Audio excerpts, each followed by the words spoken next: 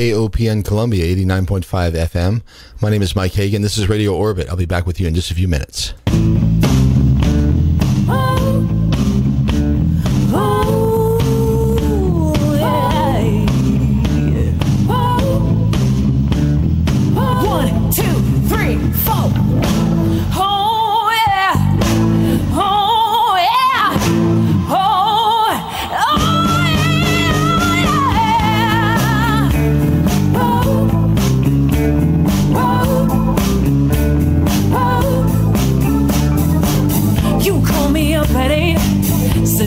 Running late, but you'll be right home.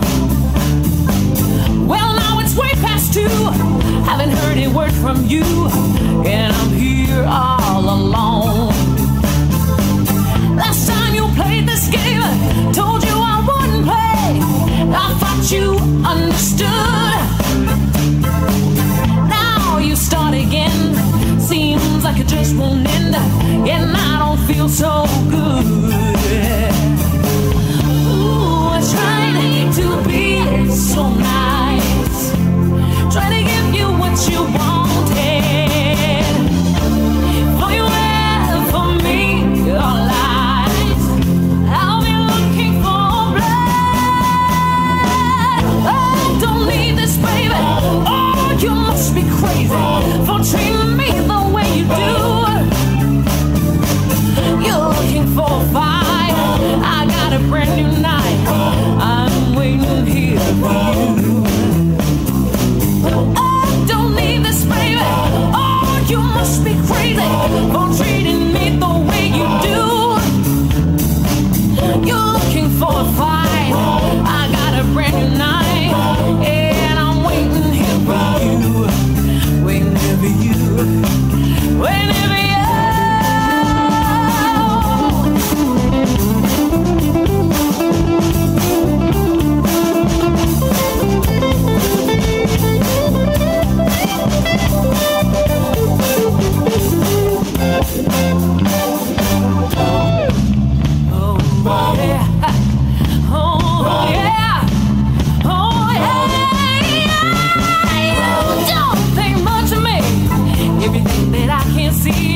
Exactly what you are doing. And boy, you must be dumb if you think you'll have your fun, and I won't say or do a thing. You think you got it made, your little escapade. You didn't think things through. I'm here all alone with a knife and a heart of stone, thinking what I'll do to you. To be so nice, trying to give you what you wanted. For you and for me, your lies, I'll be looking for blood. I don't need this, baby. Oh, you must be crazy for treating me the way you do. You're looking for a fight. I got a brand new night. Waiting here for you. I don't need this, baby. Oh, you must be crazy for treating me the way you do. You're looking for a fight, baby. I got a brand new knife, and I'm waiting here for you. Waiting here for you. Waiting for you.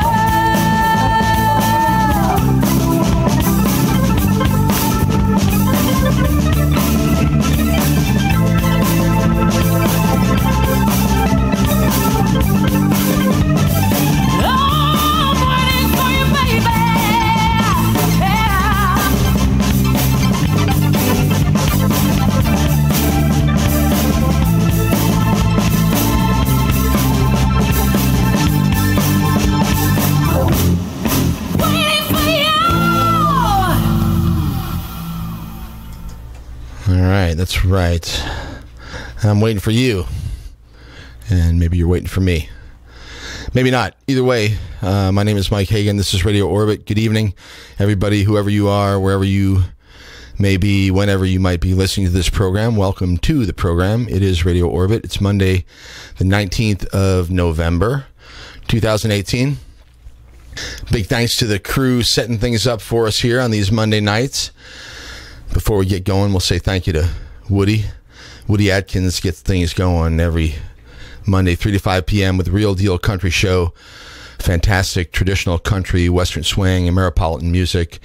And before we continue, I will say that Woody Atkins is actually up for the 2018 Ameripolitan Music Awards DJ of the Year. And I would love it if our own Woody Atkins could actually get that award for once. He's been on the bill for like 5 years. He's been nominated, I think, for the last 5 or 6 years. And if you're not familiar with Ameripolitan music or the Ameripolitan Music Awards, what you can do is go to Ameripolitan.com, and you can learn a little bit about the music that Woody is such a fan of and a great promoter and advocate of. And you can also vote for him for the 2018 Ameripolitan Music Awards DJ of the Year. I did, and I hope you do too. That's my new bumper sticker. Vote for Woody. All right, before Woody, we have the Aquarius show, or Age of Aquarius, I think, and that's earlier in the afternoon, but I caught the tail end of it. Very mellow, chilling music for your Monday afternoon. Of course, then we have, after Woody's show, Alan and Rob with Left Ahead Radio. They're talking politics. Great show tonight, and Tech Radio, always doing great stuff with regard to the world of technology. We had James Tucker sitting in for the wonderful Kelvin, exactly right. Kevin Walsh tonight. Jazz plus blues equals Lady Einstein. New Wave Radio Theater just getting wrapped up a few minutes ago. Good music, good talk, good news. And you're listening to it here on KOPN Columbia, 89.5 FM. All right, I'm going to put another piece of music on here because I actually have a phone call that I have to take because it has to do with one of the guests that I'm going to have early in the first hour of the show. So let's play this song called St. James from the Aina Cook Band. We'll be hearing music from Aina Cook for most of the program tonight. And this one is called St. James. Back in just a few minutes. This is Mike. You're listening to Radio Orbit on KOPN Columbia.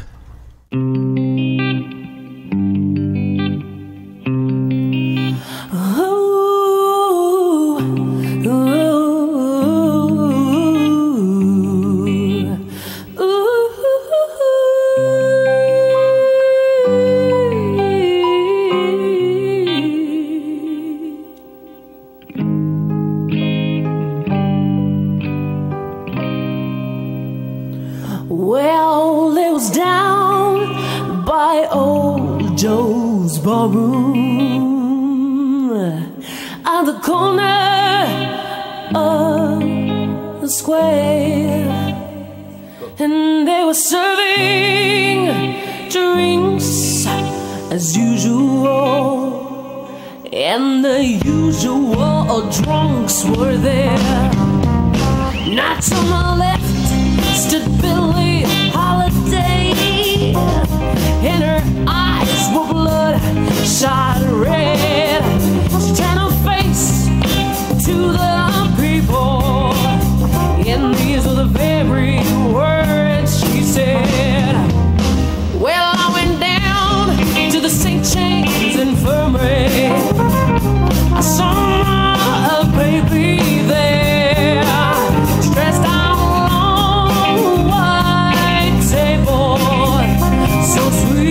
So cold and so fair. But let him go, God bless him. Wherever he may be, he can search this whole world over. He'll never find another girl like me.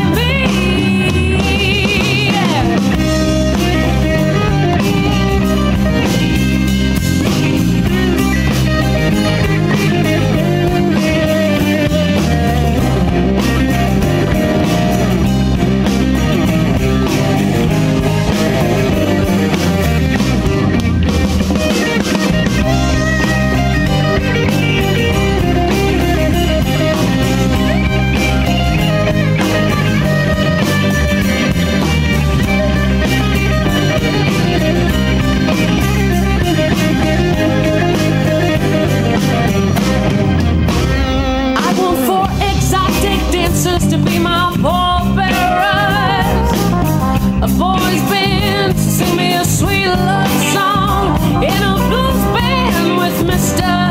Baby King to raise hell as I still roll along. Oh, let him go,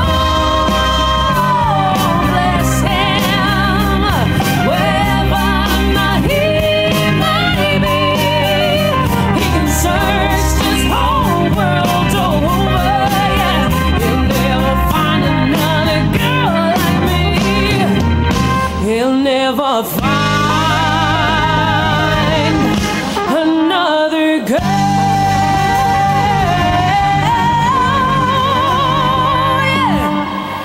I tell you, just like me.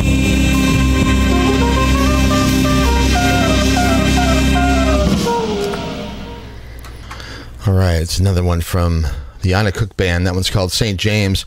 It's Mike. You're listening to Radio Orbit on KOPN Columbia. All right, it's about 11:15 on the 12th. Actually, no, it's the 19th of November, 2018. Last week, I was absolutely thrilled to have Andreas Antonopoulos on the program.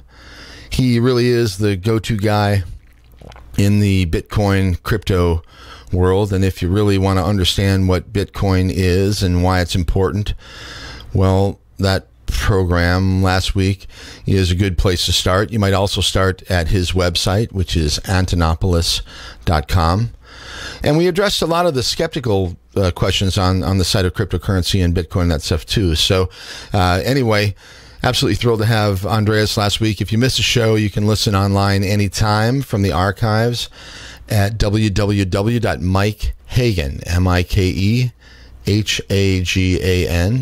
MikeHagan.com. And also, we had the just wonderful, lovely songs of Dylan Walsh, a fine young musician from Ireland who made his way to Nashville, where he makes his home now. And we heard a bunch of songs from his 2018 release. Actually, just a few weeks ago, I think this record was released. But anyway, Dylan Walsh. And the record was called All Manner of Ways, and it's still called that. And if you want to find out more about Dylan, you can get on the web and go to www.dylanwalsh.com. That's DYLANWALSHE. It's a great record. And like I said, more on the web about Dylan at dylanwalsh.com. Of course, you can go to my music archives anytime and link up to any of the artists that I've featured on the program and see what they're up to. Anyhow, excellent music from Ireland via Nashville, Tennessee. All right, tonight's program, I should say, Dr. Elizabeth Rauscher. She is a PhD and master's in astrophysics, nuclear physics, and engineering. She is an extremely accomplished and respected scientist, but one who also happens to be interested in sort of the stranger sides of science, the paranormal. And it'll be an interesting conversation tonight with Dr. Rauscher. It's back to St. Louis for music tonight. This time we have the Aina Cook Band. Aina is an awesome singer, talented songwriter, got a great voice. And I had the pleasure of welcoming her and her brother Ando and their trumpet player Kyle to the station a few months ago. They were on a program that I do on Friday mornings called Open Mic Radio. And that's 9 o'clock every Friday morning, and we bring in local and regional musicians and talk to them about the road and life on the road and music and how they got to where they are. And oftentimes they play music in the studio live for us. And Aina and her brother Ando and Kyle played some songs for us back in, I guess it was like May or June. And anyway, that's when I was introduced to her for the most part. And we're going to play songs from her band, the Aina Cook Band, for the rest of the night. We've heard a couple already. We started off with the opening track from her most recently produced record, and it's just called Aina Cook. And the song's called Brand New Knife. Actually, maybe the record is called Brand New Knife. I guess I'll have to pull up the cover here because I don't have it with me here. I just grabbed the CD and it's in the player, so I can't tell you. But anyway, great stuff from Aina Cook. We heard Brand New Knife, and then we heard St. James. We'll hear more from Aina Cook and the band throughout the rest of the program tonight. Okay.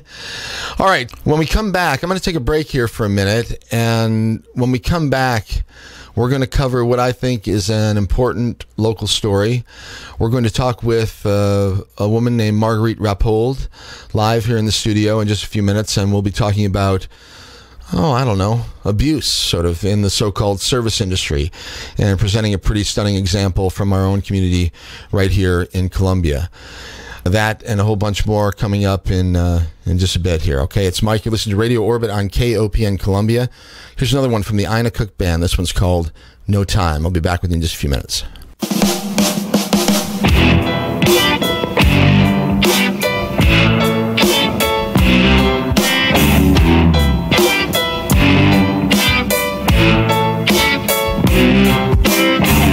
I hear you talking, baby, but I don't like the things you say.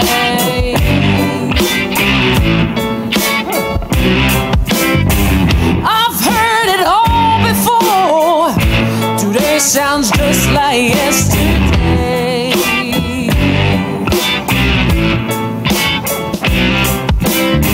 Used to be we'd get together, everything was nice and fine.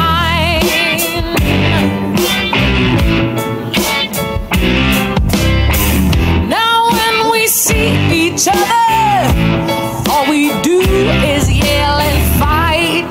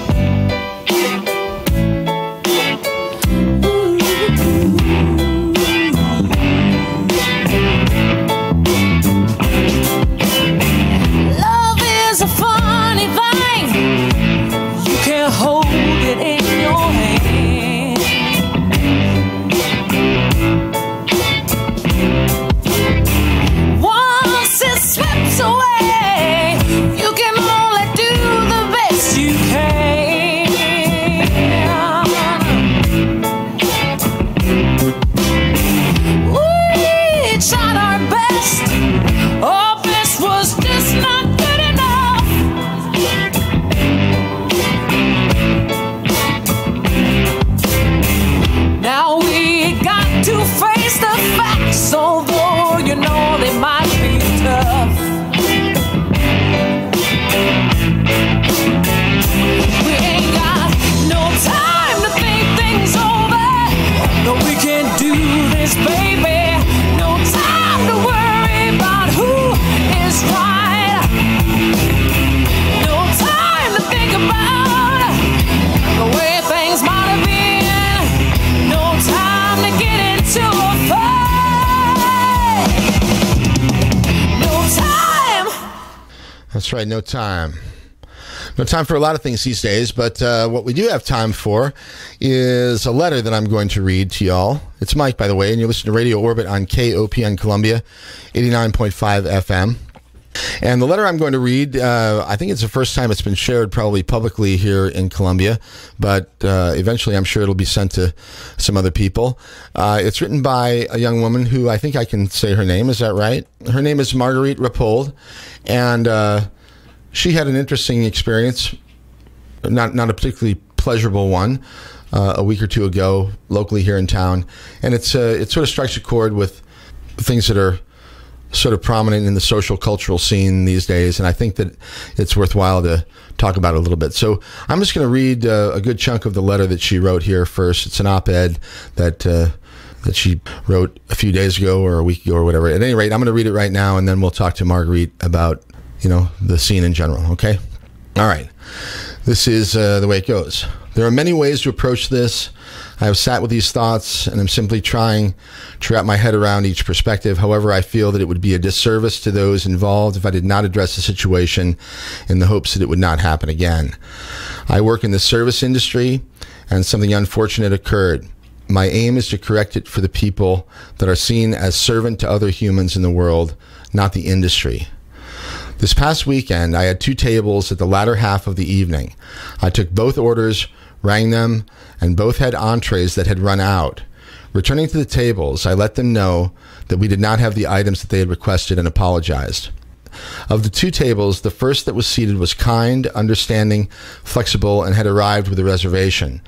The second table was understandably frustrated as they had waited for a seat and now were told that the entrees that they had wanted were no longer available. While it was not what they wanted to hear, the mother at the table was kind. The father and the son were honestly intoxicated and belligerent throughout the entire service. At this point, I was not sure what to do, but attempted to pacify them both. I was sent to the kitchen twice, as the father said they would walk if they didn't have their food in 5 minutes. I had delivered free food, bread, as well as appetizers on the house. Maria, our on-staff manager, had spoken to them as well. Their food arrived, and the son denied ordering the duck in place of his fillet, so we removed that, even though that was what he did indeed order. We had already addressed comping the entire bill. At this point, I passed the table to check on to the other family. The son got up from his seat, intercepted me, and started screaming a bunch of F-bombs in my face, requesting a bill that I told him he did not have. We had already taken care of it. The bill had been comped. The father from the other table stood up and intervened, at which point the individual returned to his seat, and they all left. Now, this goes on a little bit further, and we're not going to go too deeply into who was involved, but it's somebody who you might consider a prominent member of our local community here. And for the sake of not making a scene, we're not going to mention names. But my guest, Marguerite, is here, and it took a lot of courage to write that letter.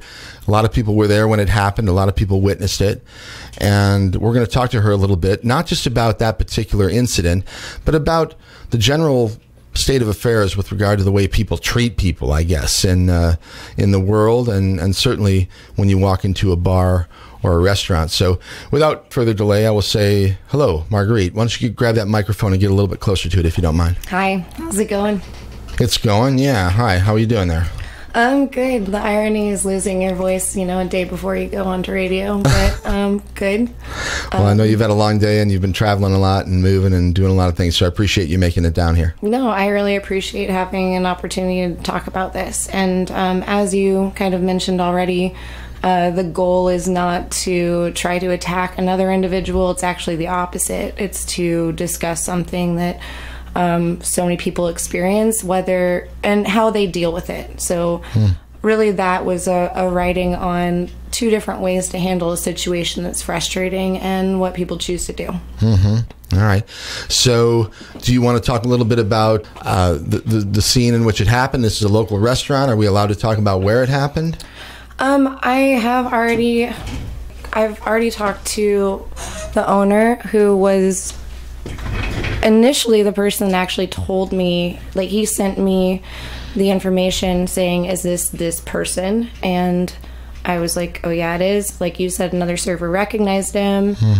And so I think that I have permission from pretty much everyone involved to say, yes, it was at Sycamore. And Sanford is the person that sent me the image of this person.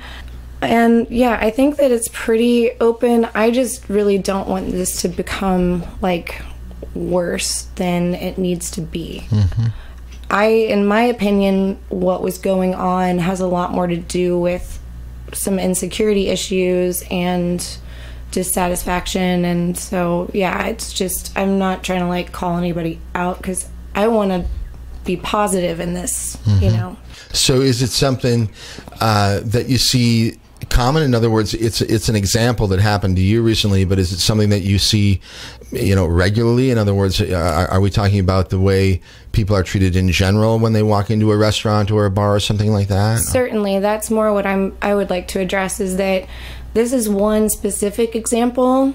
You know, like, we can name names if we need to, but it is a general issue that I've observed over many, many years, and it's just, it feels very unfortunate for like our society to make those decisions. And I think a lot of it is very subconscious, and so that's what's frustrating. It's basically, I'm just trying to like help to say it's okay to like feel your feelings and understand them. But I think there's a disconnect between a lot of people's feelings in society and what's their appropriate behavior. to share with other people. In other words, I mean, you can feel this way or that way, but it doesn't mean that you can jump down somebody's throat because you couldn't get a fillet, you know. Right, yeah. I think I'm a little bit older than you, and I've been around a little bit, and I've spent plenty of time at bars and restaurants, and even as a patron, somebody who hasn't, I mean, I've done my share actually in the service industry when I was a lot younger. But to be honest, the world's a little bit different now, and sometimes I'm actually just stunned by the way that people treat, you know, people that are working at wherever, and oftentimes it's women. And there's a different sort of abuse, I think. I see women getting a different sort of abuse than men. They both get it. Well, men are demeaned and made to feel like they're like mice or something. Well, I think that's a large part of the problem, is the conditioning we all experience, you know, from an early upbringing, and what you're told you're supposed to be versus who you actually want to be. I think that's a very important factor in it. So a lot of the times when you see people that even subconsciously like don't even realize they're going through trauma, they have experienced it. Sure. And they're told they're not allowed to feel it. So ultimately, I think that's what this comes down to, possibly. I don't pretend to know everything. I think once you start to think that you do, that's going to just exacerbate everything. So I really do. I'm not asking for special treatment because I'm a woman at all. However, you are right that all of us have certain like archetypes that someone has an attitude toward. So I was taught to treat this person who is like this way. I have seen this demonstrated, and therefore this is how I'm going to behave in this sort scenario. of follow the lead and do what your dad does or something like that. I think there was a little bit of that went on with this incident that you had. The guy seemed to be sort of following the lead of his father. Well, I think that definitely there was a posturing aspect at the end, because he was very he was intoxicated, as I said, but also like he didn't speak up until the end, after his father was fairly aggressively belligerent. And so it's kind of more like I just feel for everybody in the situation. But I think, yeah, demonstration, expectation has a lot to do with it, and how we kind of try to find out who we are. And if you don't stand up against things that you can just blatantly see are wrong because you're personally affected by the repercussions of it, if you don't do what someone tells you is right, then I think that's kind of the major base of it, at Yeah, least. no, that's what we should be doing. And in fact, there's been, I mean, if 2018 wasn't the year for that, I don't know which one was. And we're supposed to recognize when people are being treated unfairly and disrespected and abused, frankly. So when it happens around here, you know, we should recognize it too. Colombia prides itself on being a place that, you know, that recognizes those sorts of things. So yeah, I mean, it really comes down to how you treat other people and why. I mean, it doesn't matter, you know, if you're spending your money in their place of business or if they're spending money in yours. I mean, you should treat each other with respect and certainly not with belligerence, you know. So this is what we're trying to avoid. And when you have people in the community who think they can do it, they think they kind of get a free pass or something for some reason because maybe they got some money or maybe they've got a, you know, fancy family or something. I don't know, you know. Well, I think that again goes back into the compensation aspect of it, where if I make so much money, then I am therefore better than another person. I can do whatever I want. But it ultimately comes out of some sort of source of unhappiness that's internal, because I don't think you can really satisfy your own human heart with just filling it with a bunch of shit. Like, but that's, again, it's more a societal thing. We've kind of forgotten like who we are as who we used to be, you know, like we used to look out for each other because we had to. It was like a survival aspect, right? Community. That still, I think, is very much present, but the division of reputation, class, creed, race, all of that is so extreme at this point that silly things like this is, you know, one evening of my life that was a 2-hour portion of my life. Like, it's not the end of the world. However, it's an example of something that happens on tiny moments like that, and also in like genocide, you know. It's just more talking about the attitude and where it came from and how we can solve that than, you know, anything else, I think. Yeah, it really is. I mean, you can expand the metaphor, and it's the way you treat people in general. You know, you can see the way a country treats people, you know, just and it's sort of a fractal thing, I guess, when you look at it. So it really is kind of exponential. I had an interesting question posited to me the other day, and it was, so what's the most interesting problem to solve? Someone was talking about creating a game and gameplay and challenge and all of that. There's a lot of strategy, right? And so I just automated, like, it's like, oh, it's the Kobayashi Maru. the Star Trek. That's the most interesting problem, because you lose either way, but that ethical question of context is so much more interesting to me, at least, that so you can set up a parameter. You can say, do you kill 15 people or do you kill 1? And you're like, obviously I kill 1 with my trolley or train. And then they go, well, the 1 is your son. So I think it really comes back to that, like the way people think about things, because context is everything. And if we forget like our own attachment to other people, you don't really realize like the most important question. All right, so what about you? I know you very sort of peripherally. We've met a couple times. You're an artist as well, but you work in the restaurant. You have, I think you're obviously you're a writer too. And what do you want to do? Because you got great aspiration and you have great thoughts about all the stuff. You know, you recognize some of the things that are troublesome, and you're not being mean about it. You're just trying to point it out. And so, I mean, I think I'm pretty split between all of the different projects, and mostly it's about observation. I think that at its core, it is exactly this conversation. However, there are different formats and mediums that I work in to try to do the same kind of work, I guess. But yeah, I just moved back here 2 months ago, and I actually was born here, but didn't have really any reason to be here, and somehow found myself here. So it's Columbia's weird like that. Yeah, full circle shit. So, yeah, I mean, I didn't expect to be talking to you about this specifically. Right No, now. nor did I. I did not plan on doing this for the beginning of the radio show. I normally have a sort of structured thing that I do, but I'm glad that I ran into you last week and we decided to do it, because I don't like stuff like this. I don't like it. I don't like when people are treated meanly, and it happens often enough, and I know that it happens a lot, and so when it happens and it's really obvious and it can be pointed out where other people were involved and know it, then there's no reason not to talk about it. And like I said before, I hang around enough that I've seen both men and women treated really poorly by people that walk into an establishment thinking that they run the place, or that those people, just because they work there, have to pretty much do whatever they demand, and it's just not it's not cool, and it's not fair, and it's just no way to be acting in 2018. Yeah, well, I think the year is pointless.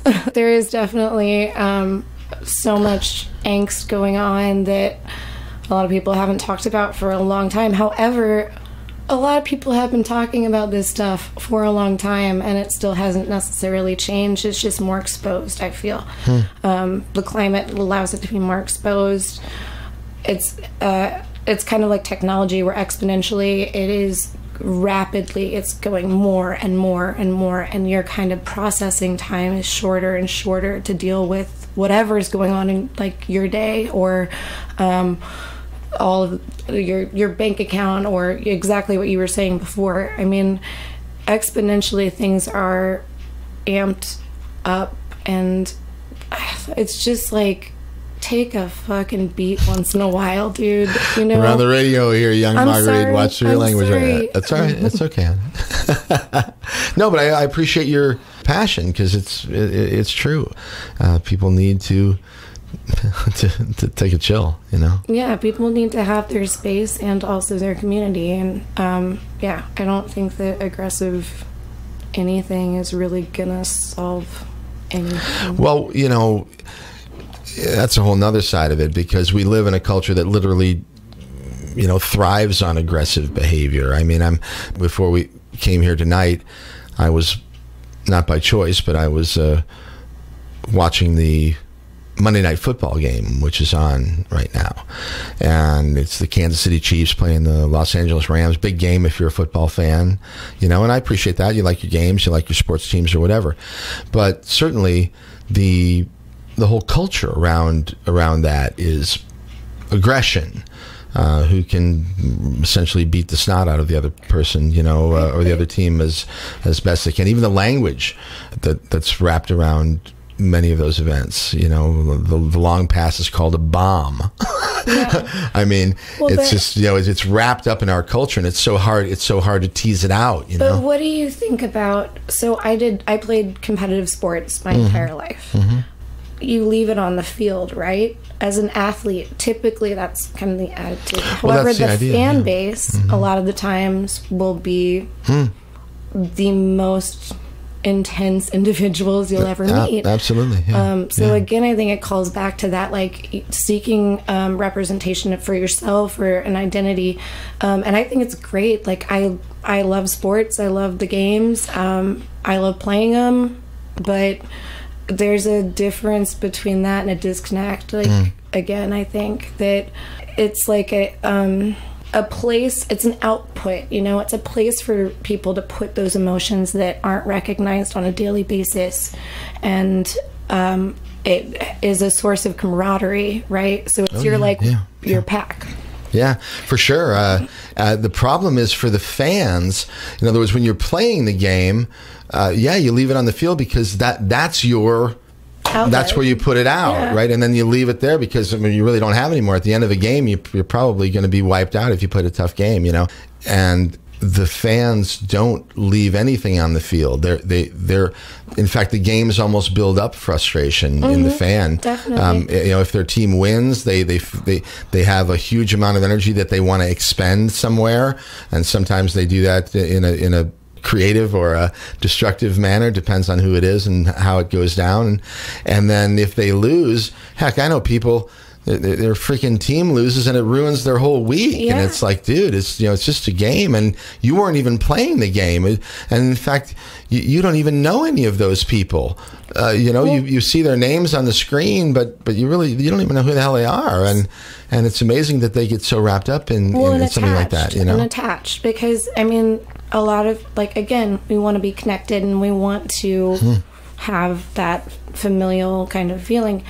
But I think it really is, like, not to get super out there with anything, but what I'm trying to figure out, I think it's kind of that hybrid that as a species, like us as humans, we are so cognitive and intellectual and also very primal and very, like, base survival, that it is kind of like, the cheesy Steppenwolf thing, which I read when I was 16. I never knew anything about its, like, reputation, but the duality of human beings is extremely complicated. And trying to strike the balance, I think, is what we just need to strive for. I think that's the best we can do. But if you ignore one side and then you ignore the other, you're going to end up split and you're going to be mad the whole time. Right. Yeah, we're culturally right now, it's a very difficult situation because people are having such a hard time talking to one another. It's everybody's so mad all the time, it seems like, whether it's politics or whether they can't get their food on time. It's like everybody's so angry, and those sort of emotions cloud your judgment, and they make you very, very prone to make bad decisions, and really not healthy in general to go around like that. So I agree with you, Marguerite. I think that just take a breath and take a step back and realize that we're all living in the same thing here, and we're just trying to make our way. Well, and I think that just one of the last thoughts, that I don't think that people do take enough personal time for themselves because we have to keep going all of the time. So I think that a lot of it is just like allowing yourself to say, I need this moment to process, and being able to vocalize that. I have never realized how much, like, I don't even like using the term mental illness because there's so many varieties and versions, but it's like every person that I talk to is going through something and is trying to figure out what's wrong with them, and instead maybe just like taking a step back and letting themselves rest might be a good idea once in a while. But yeah, we've always, like, now we just have to keep pushing through, and no one gets time for themselves. I think that's pretty much what I'm trying to say. Yeah, I think one of my great teachers back in the day used to say that no matter who you were, where you were, you had to take just a little bit of time during the day, every day, that was just for you, and close yourself off from whatever else was going on, clear your mind, do something, put on your favorite music, dance naked, whatever it is that you want to do for you, with nobody else involved, and that's your sort of sacred space, Exactly. And without that, without a regular visit to that space, it becomes life can become very heavy and very troublesome. And not that it isn't anyway, but that certainly can help you to try to keep your focus and keep your compass setting, at least from spinning, because the world is just a blooming, buzzing confusion right now. And we view saying, all right, I don't want to talk about this right now, as a privilege or as like being a jerk, but no, I mean, like, I feel like the more that we say, I totally hear what you're saying, give me 5 minutes, I'll be right back, and just to, like, I mean, meditation's been around for a long time, not going that far with it, but I mean, I've meditated and it's definitely helped, but it's so hard to find that time, and I think everyone's just like you said, like, just buzzing forward, but I do think that it is extremely helpful to process whatever this is that we call life. Yeah. All right. Well, Miss Marguerite, it's been a pleasure talking to you, and I appreciate you coming down here. And you have a lot of guts for doing what you did.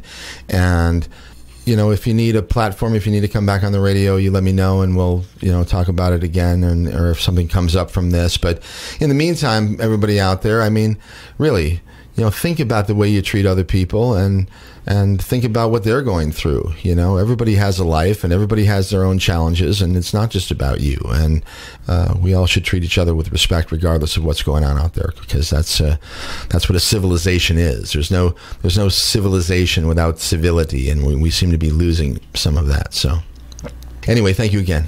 Yeah, thank you very much. I'll see you soon, I hope, okay? Yeah. All right, that's Marguerite Rappold, and I appreciate her coming down here and sharing her story with us, okay? All right, it's Mike. You're listening to Radio Orbit on KOPN Columbia, 89.5 FM. Normally, we would do space weather and talk about some of the things that are happening in the skies above our heads, but we're going to kind of move a little bit forward because we're a little short on time. We're going to have a guest at the top of the hour here, Dr. Elizabeth Rauscher, who I'm excited to have on the air with us. She was on the air with me about 11 years ago, back in 2007, and it'll be interesting to see what Dr. Rauscher's been up to for the last 10 years. She's an extremely accomplished scientist, and someone who I'm thrilled to be able to talk to for a few minutes, all right?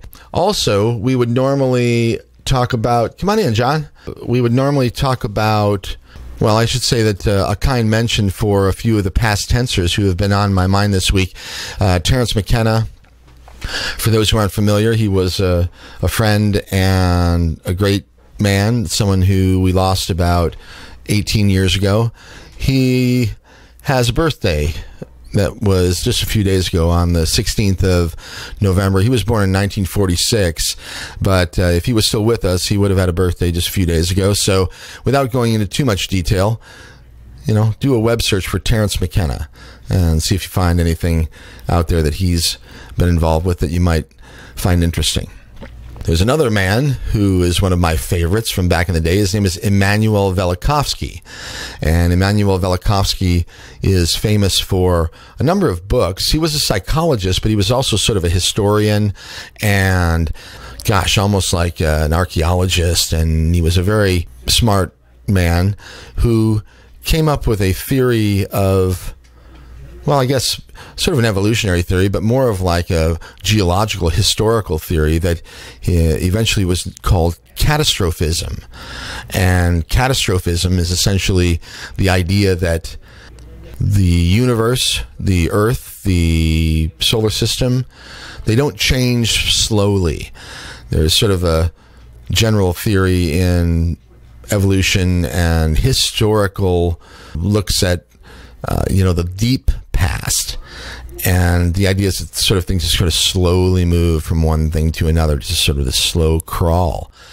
But Velikovsky had the idea that it really wasn't like that. It was more like things sort of got to a particular point and they sort of plateaued, and they stayed there for a long, long period of time until something catastrophic happened, like a meteor hit the planet, or there was a solar flare, or a great flood, perhaps.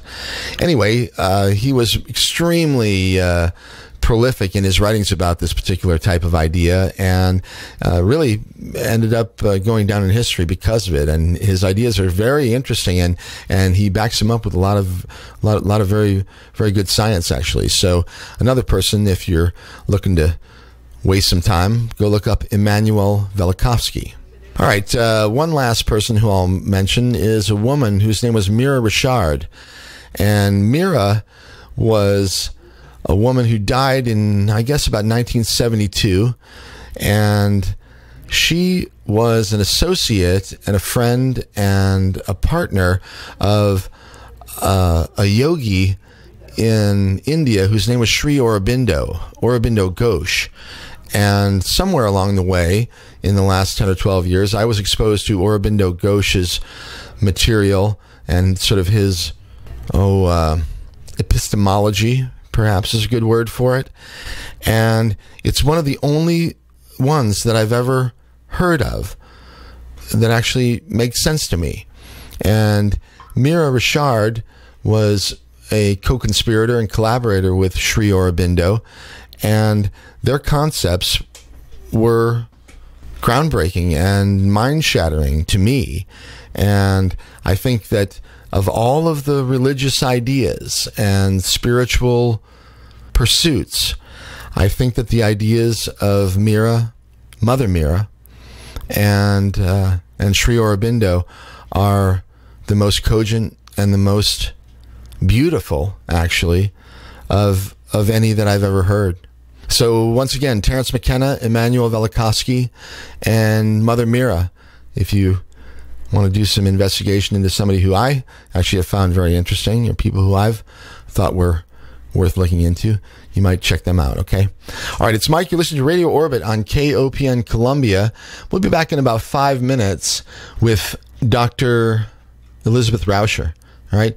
In the meantime, in honor of the service industry out there and all the girls and guys that are working, and the fact that you have to put up with a whole bunch of stuff, we're going to play this one here from the Aina Band. This is called Bad Taste in Men. It's Mike. You're listening to Radio Orbit on KOPN Columbia.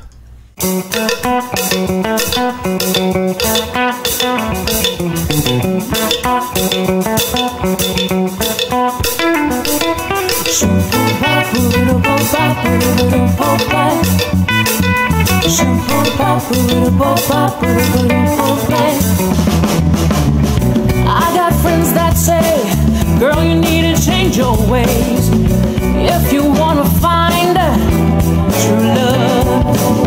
Yeah, they might be right. I guess that's good advice. Oh, change can be tough. Ooh, my heart's at flame. It turns off my brain, and I lose all common sense. Oh boy, that feels so nice. Baby, won't you do it twice? We can do it all day. Travis turned me on. Bad boys are so much fun. They're not right unless they're wrong. I got bad taste in men. Travis turned me on. Bad boys are so much fun. They're not right unless they're wrong. I got bad taste in men.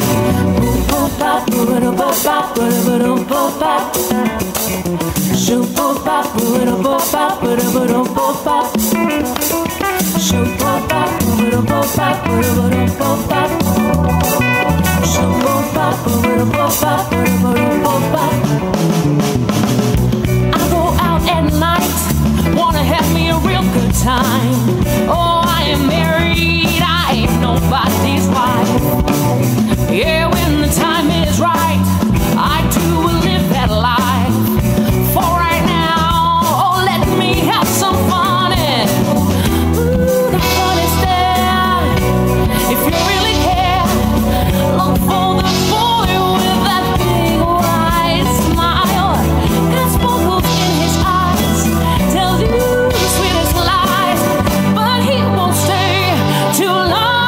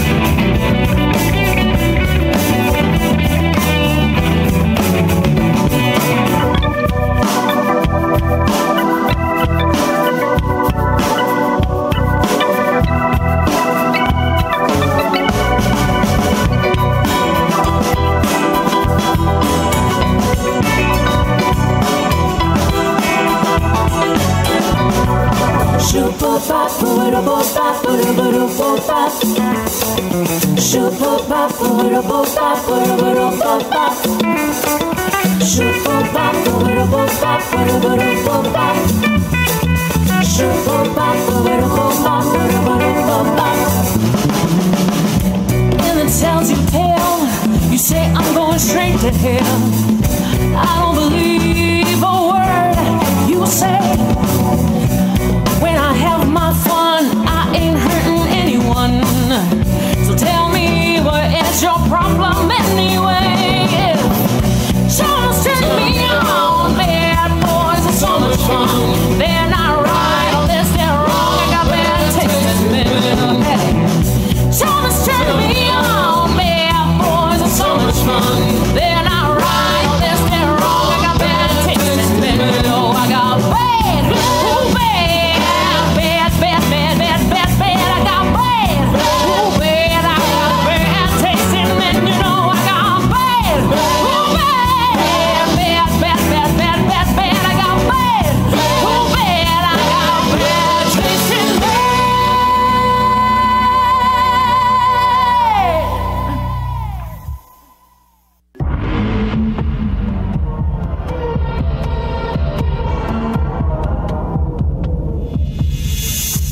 You're listening to Radio Orbit with Mike Hagan on KOPN 89.5 FM.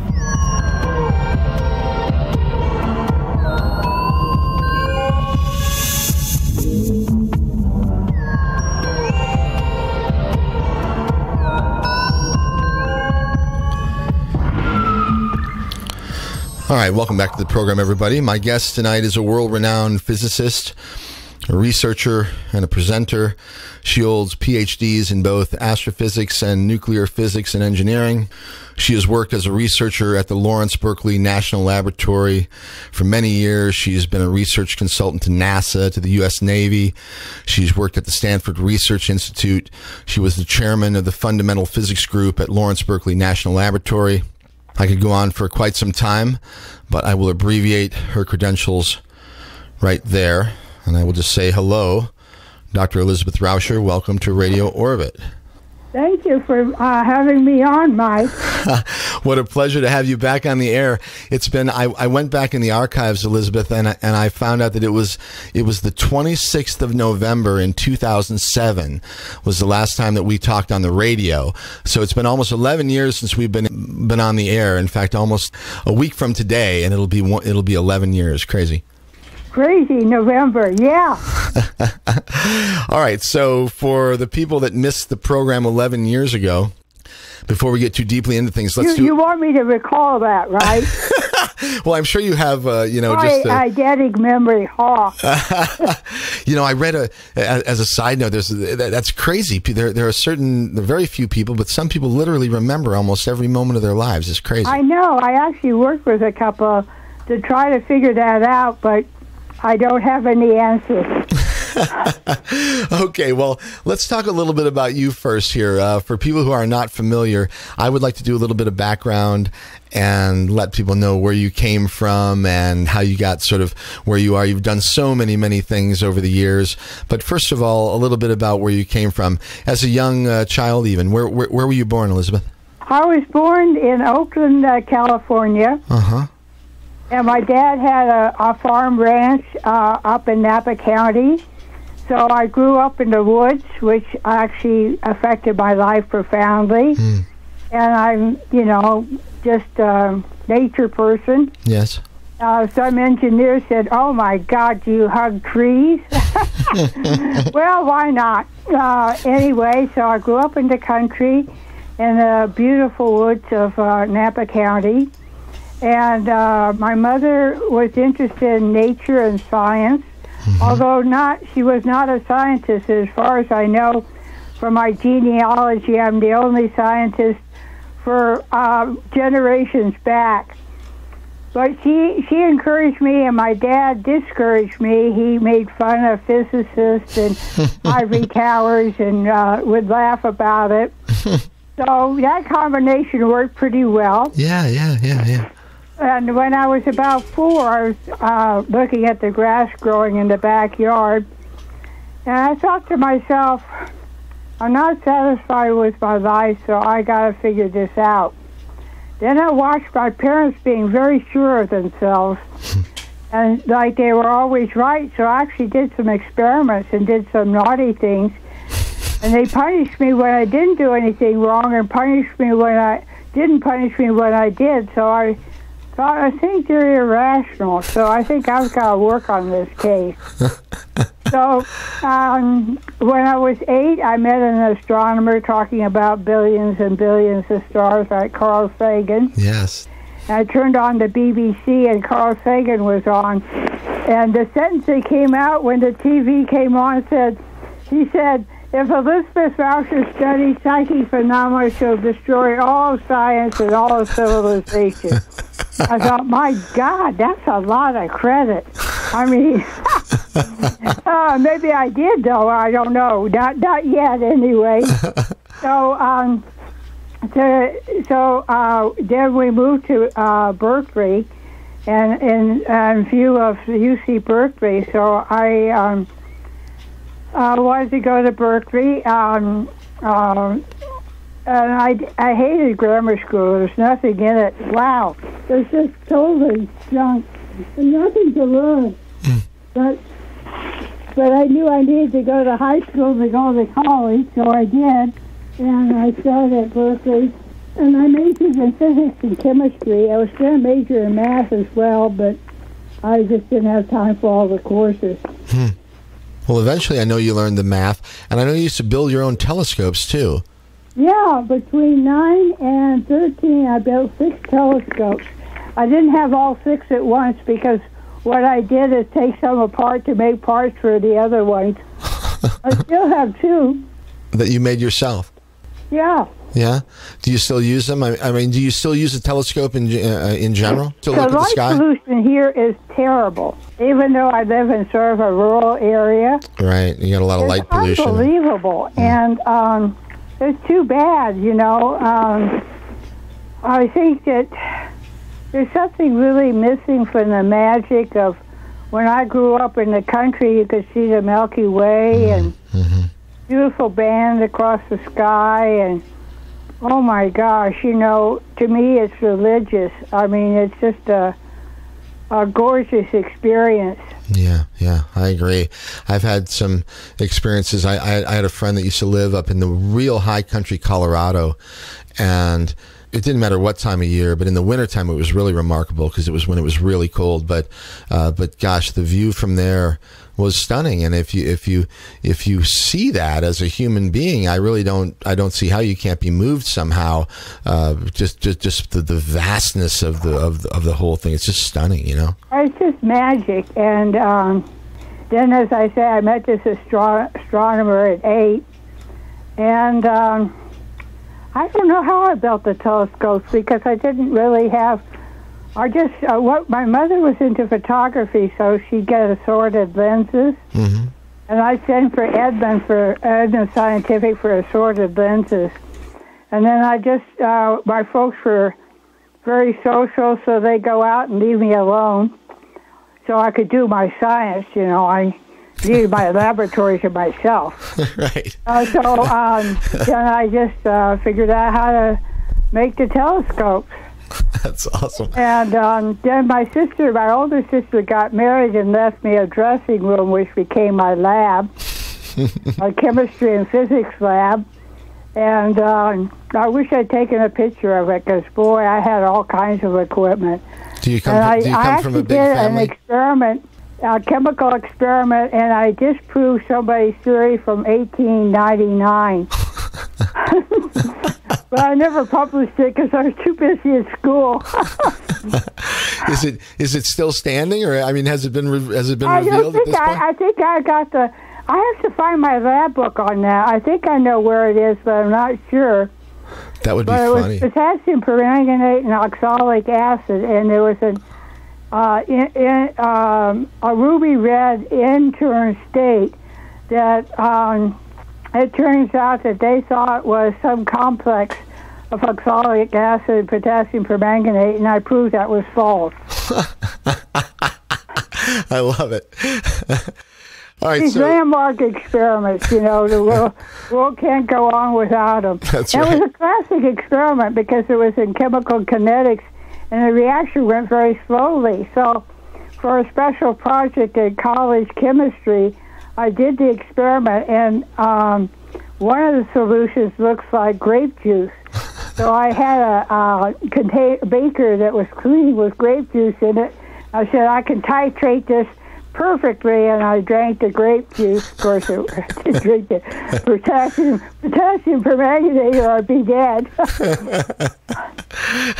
All right, so you were hanging around Lawrence Berkeley National Laboratory when you were a high school student. Yeah, what I would do, it was interesting. I was thinking about that today. My mom got me a clock radio, and every so often, about every 6 seconds, there would be an RF, or radio frequency interruption, and go, and so what I did is I found out that was the Bellotron running at Lawrence Berkeley Laboratory. So what I would do as an undergraduate, they had these little shuttle buses, and I'd get on a shuttle bus and I'd watch the other people, and they looked kind of bored and not very happy, not very unhappy, just sort of neutral. So I acted like them, and I'd get off and toured the Bevatron by myself and spent quite a bit of time up there. I had fun, and sometimes I go to the lectures. That's great. And how old were you when you were doing that? Oh, about 16, 17 in there. And eventually you ended up going to Berkeley for school, right? Yeah, I did my undergraduate in physics and chemistry. I got a master's in nuclear engineering and a PhD in nuclear and astrophysics. And were you one of the few? I mean, there weren't many women doing physics There were and not. engineering back then, were there? Every course I ever took in physics had no women, except for me.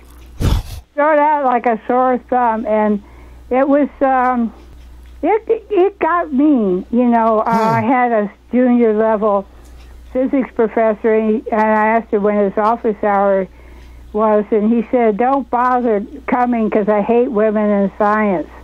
So I kind of figured, what kind of grade am I going to get from him? Oh, my God, Nick. But then when I taught freshman physics, and he was fair to me. He was nice. I was shy, but I asked questions in class because I figured I better get the stuff down right. Right. So I got the highest grades in some of the physics courses.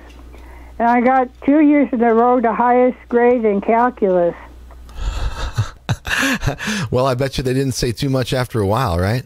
Well, they still didn't want a lab partner with me. It was, and I've heard that with other women. They sabotage their equipment in lab. Oh, man.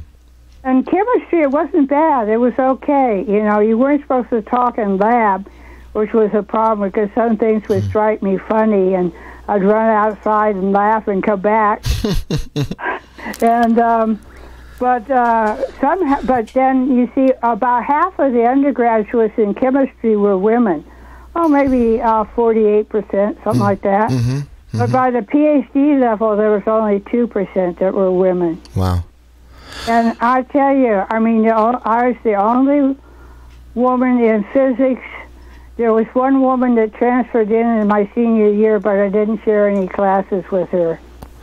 Well, I'll tell you something, as sort of a side note, before I called you, I had a young woman who was on the air with me actually earlier tonight, and we were talking about the way, not just women, but the way people are treated in general out in public. And this is a young woman who actually works in the service industry here in town as a server at actually a real nice restaurant.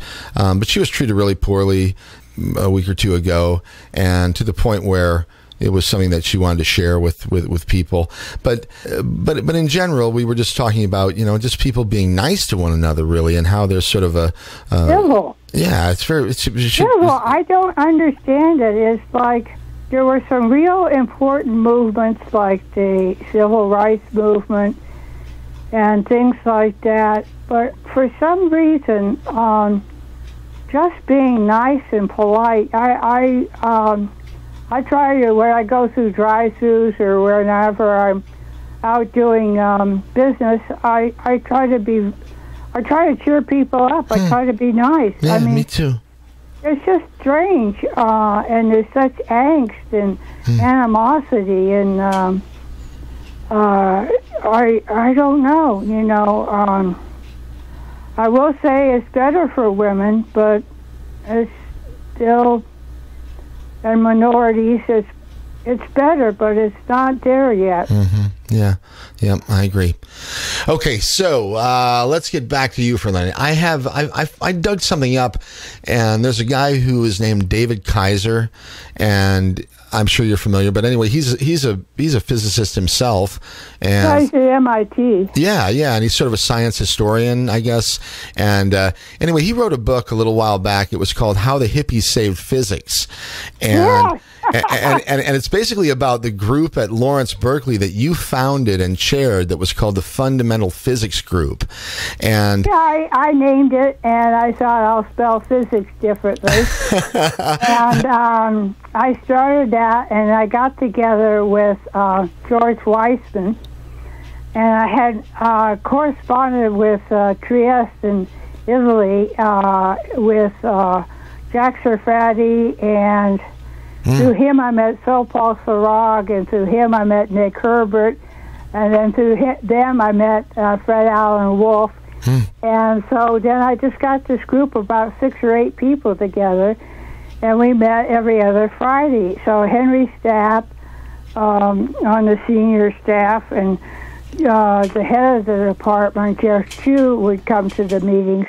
We ended up with 40 people meeting once a week for about almost 3 years. Wow. I had David Bohm speak, and it was about the foundations of physics and what is the nature of quantum measurement and quantum entanglement.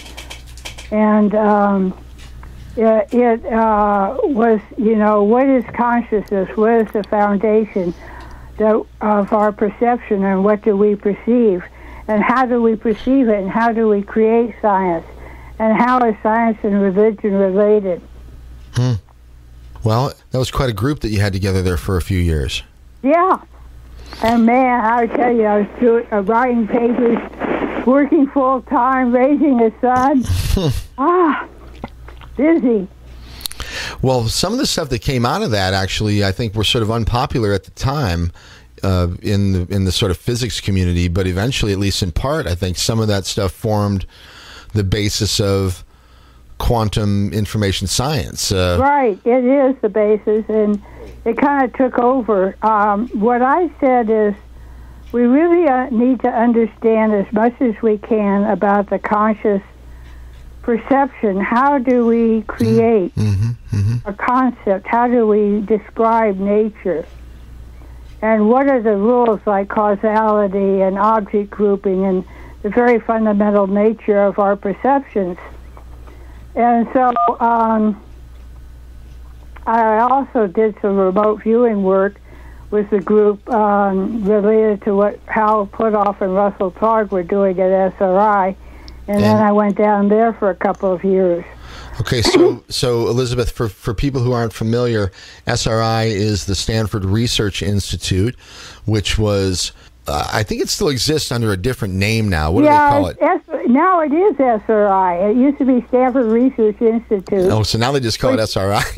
Yeah, and it's like Lawrence Berkeley was to UC Berkeley. Yeah. It's the research branch. It's high-powered and high energy.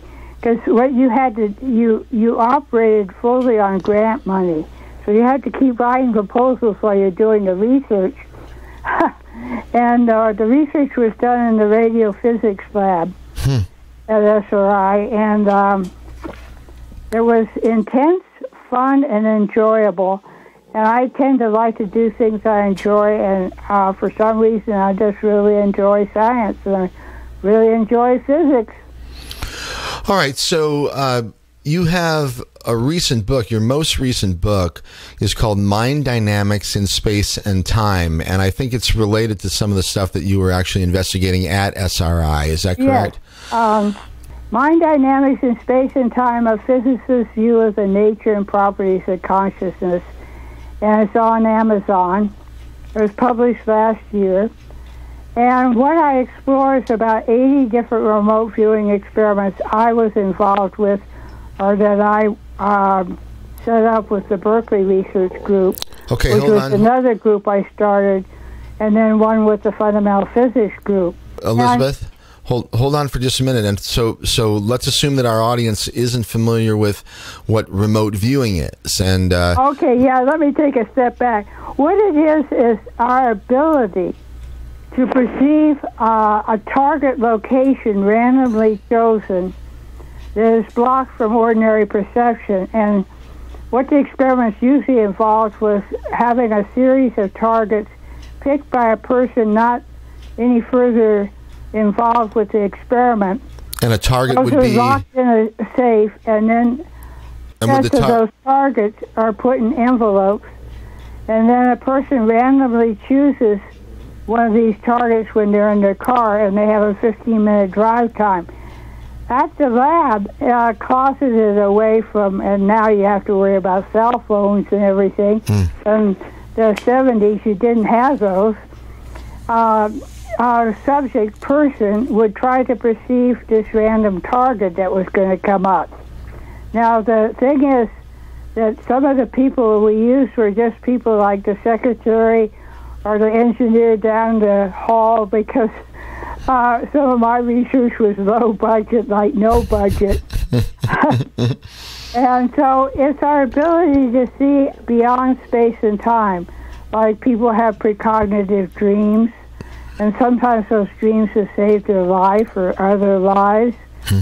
And it's about the real great nature of our non-local mind, that we can actually connect with others in a profound way. And if we just realize how interconnected we are in the non-local entangled universe, we just behave politely, for one thing, and with love and compassion is another thing. I was curious, and I always wondered about psychic phenomena, so I did my own experiments, and then I did the ones that SRI and suggested we do the long-distance experiments coast to coast. And those are all enumerated as to how the protocol was, how we did it, where the experiments were done, who they were done with. And then the second half of the book is a theoretical model to show that psi is not incompatible with the nature of physics, but actually may be part of a subset of the so-called standard model in terms of complex geometries, which I've developed a whole theory that's been published in papers, and in another book called Orbiting the Moons of Pluto, Solving Einstein's, Maxwell's, Dirac's, and Schrödinger equation in complex space, which was published in World Scientific in 2011. Also, I'll interject, I'm writing 2 more books. What are you writing about? Well, one book is going to be on medicine. Good. On a gentler, patient-based medical model. And the other one is on some geophysics work I did with my second husband, who I was married to for 20 years. All right. I have a question that came up from one of the audience listeners here, and since you mentioned medicine, I know you've shown some interest in the last few years in the field of psychic healing, or... Oh, yes, we did a whole series of experiments on psychic healing. Do you have any conclusions, or yes. Would you like to tell us a little bit about it? Yeah, what I did is one of the people that came to my fundamental physics group, by the way, it was almost all men, but Beverly Rubeck, who got her PhD in biophysics from UC Berkeley, worked with me on a series of 4-year experiments with a model bacteria culture. So we got a psychic healer, Olga Worrell, who was very famous, and verified by doctors where cancers disappeared and so forth. And so she was Russian aristocracy. So we get it set up in the lab to do the model experiment, which Beverly had worked on for her PhD. And what it is to have Salmonella typhimurium, which is a mild pathogen, study growth and motility. So we're getting ready to do the experiments, and we'll have controls and then treated samples where she cups her hands near the test tubes, which are steriled and sealed, for about 2 minutes, and this has been published. And so anyway, she comes with a pillbox hat with a net and a mink coat, so we're trying to throw a lab coat on her. Like, sneak her in the lab. But we did 4 major studies in which we made the bacteria sick with antibiotics of different types and different strains. And it was a very, very good experiment that Beverly had. And we got absolutely phenomenal results. I mean, the motility lasted far longer than any of the controls or any of the baseline studies.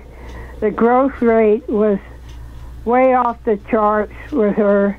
And then we had a grad student blind to the nature of the experiment do the same thing of cupping his hands near the test tubes, and that was just like the control. So it was her intention to heal. And we showed them in the microscope, and they looked like little light dark dots in a dark field microscope. And so she said, they're cute little critters, so I can heal them. And then I said, if someone's sick with salmonella, who would you heal? And she said, the highest form of life, which might have been the bacteria in some people. But anyway, just in case, before the experiment, I asked the bacteria permission to do the experiment. Well, Just in case. You know, I remember a story about a guy whose name was Emoto. He was a Japanese scientist, and he did similar things with water. Do you remember that?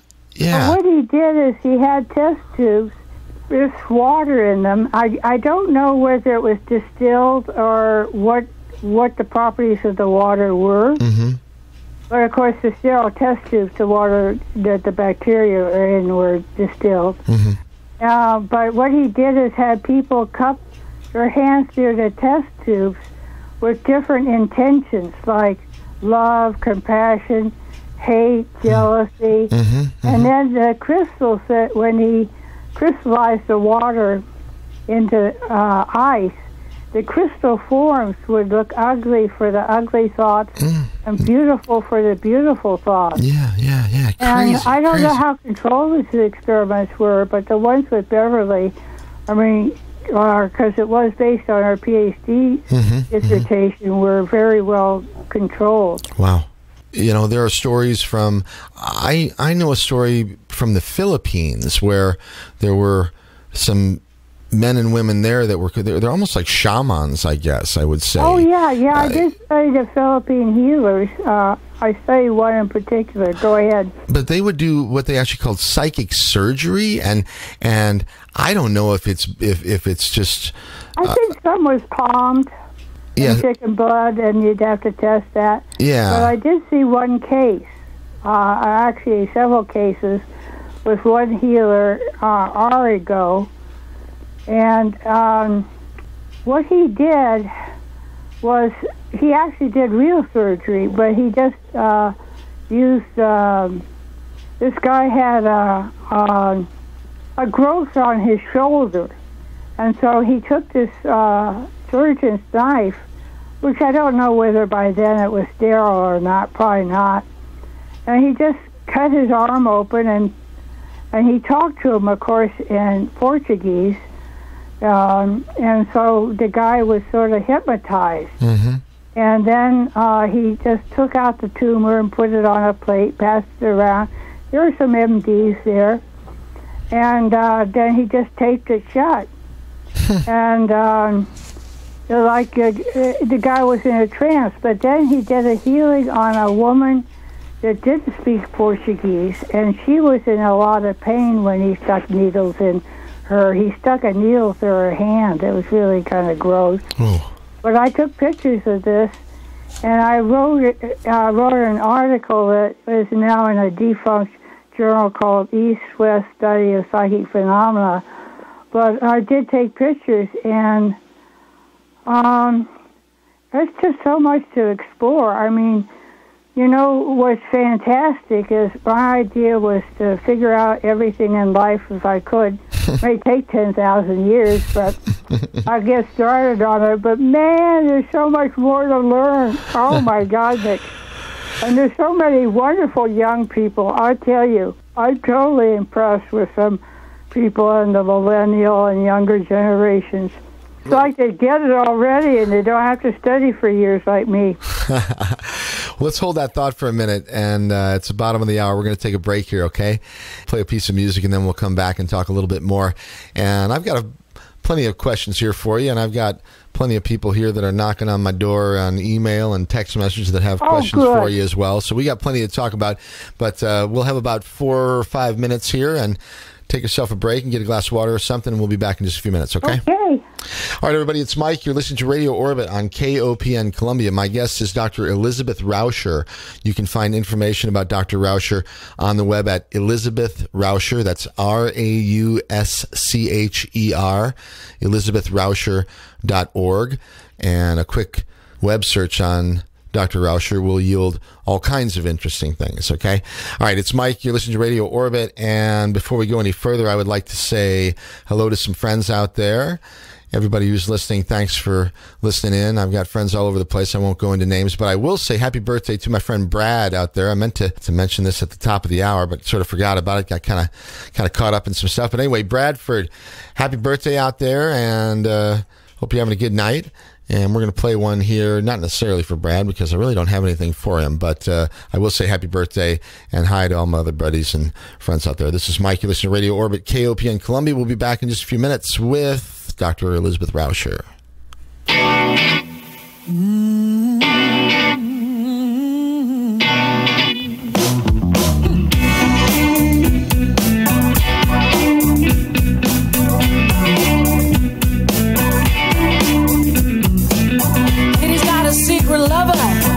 Comes around at night, he taps on the window, she turns off the light.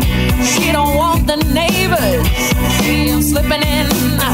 He lives around the corner with his wife and kids. It's a situation, she don't like it, but still she craves his touch. Still she craves his touch.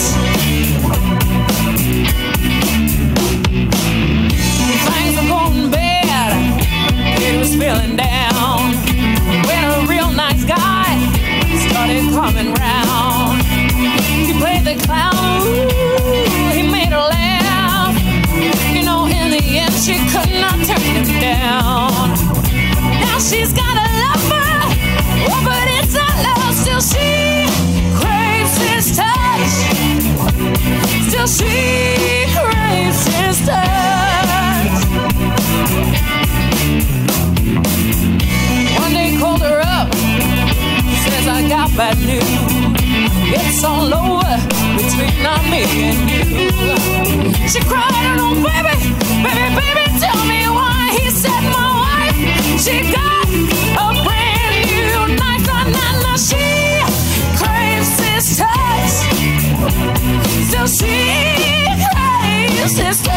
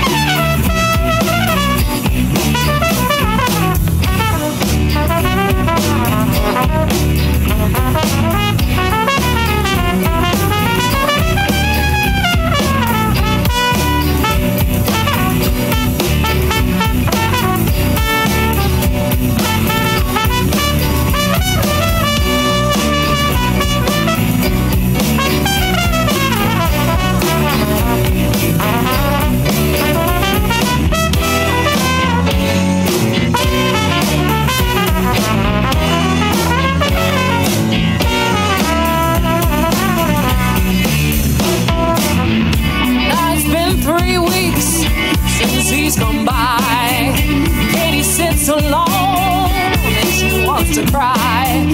Her friend said, never mess with a married man. They take all the shit that leave you lonely at the end. No, she craves sisters. Still she craves sisters. Still she craves sisters. Oh, still she craves sisters. All right, the Aina Cook Band. You listen to it on KOPN Columbia 89.5 FM. My name is Mike Hagan. This is Radio Orbit. Great stuff from Aina and the band. They are based in St. Louis, although Aina and her brother Ando are from Madagascar originally. And very interesting couple of folks and great band and great music coming out of St. Louis. If you want more information, you can find out about them on the web at ainacook.com. That's AINA Cook, ainacook.com. All right, once again, it's Mike. This is Radio Orbit, and let's say hello again to my wonderful guest, Dr. Elizabeth Rauscher. Hi, Liz. Hi, Mike. It's good to be with you. It's great to have you on the air. Hey, while we had a break there, I had a note from somebody, and they said to ask you a question, so I'm going to, because it was a decent question. And it said, Dr. Rauscher is obviously a traditional scientist, well-credentialed, but seems to be interested in the stranger side of things as well. So the question is, how does someone with your background get interested in the paranormal and so-called psi phenomenon, things that we've been talking about, remote viewing and precognition and perhaps psychokinetics, that type of thing? Well, my feeling was that the basis of science is to understand the nature and properties of consciousness. And without understanding how we perceive, how we create, like a good example is, how does mathematics relate to the physical world? And that's a profound question. And how does making up mathematics, where mathematics was developed before it was applied to physics, how did that relate, and how did it give the results that we find experimentally verified over and over? I will say this, though, about the Higgs particle. There's more evidence for psychic phenomena than there is for the Higgs. And for the Type 2 supernova expansion at the edge of the universe, there's much more significance to the psychic healing of the bacteria. Now, I got interested because I wanted to study all knowledge.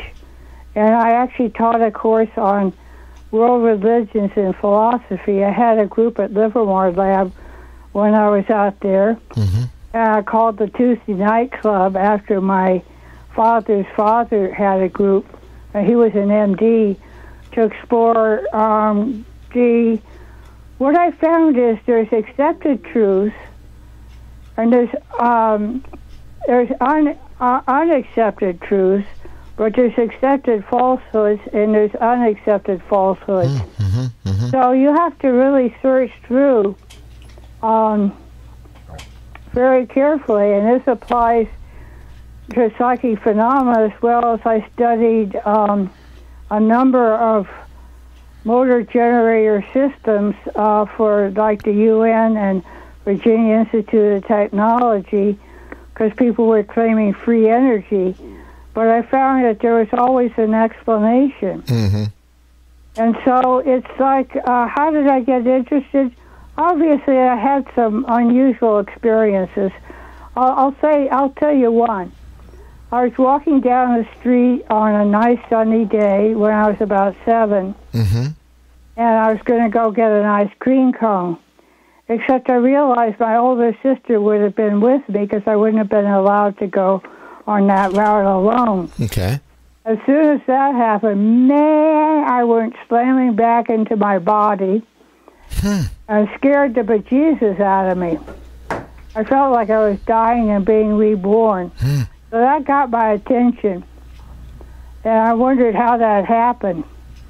But it's not that uncommon. I know when I was teaching at Stanford and teaching and then doing research at Berkeley, I was very tired commuting back and forth.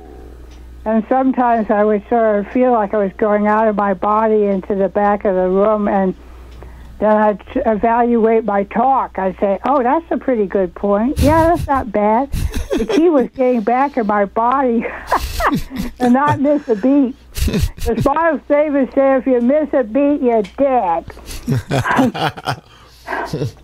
I've had some weird things happen to me along the way too that I can't quite figure out, and I'm sort of a scientific-minded person. I don't have near the background that you do, but I do have a degree in mathematics and a degree in physics, and I'm sort of rationally minded. But I've also had things happen to me that just do not fit the mold. They're definitely something. They don't fit our social, religious, societal, agreed upon premises which we're brainwashed with, and the first big brainwashing comes when you go to grammar school. I recommend canceling it. It would be good, and I'm a guy that's right in the middle of it. I've got two sons that are one is 12 and one is 15 years old right now, and they're in the they're in the public school system here in Columbia, Missouri. And luckily, we actually have a pretty decent school system here, and I try to supplement them with with other stuff. But man, I tell you what, it is a minefield out there. It is a minefield, and actually, I think I'm a pretty good authority with all my degrees, but I think grammar school is failing the kids. It's very different in different locations. You'd think Berkeley was good. My son went there, and it's not good, and now I have grandkids that are in school, and it's just, they learn in spite of it. And I'll have the teachers' union down my throat. Well, okay. Well, in a weird way, you kind of got to learn about the, in other words, the only way to recognize it is to learn it first and then realize what it really is, maybe. You know what I mean? Well, I'm not sure I agree with that. I think you need to learn, which is the natural way that children learn, is if, they'll explore one thing or another, but it's to make a completeness about that exploration.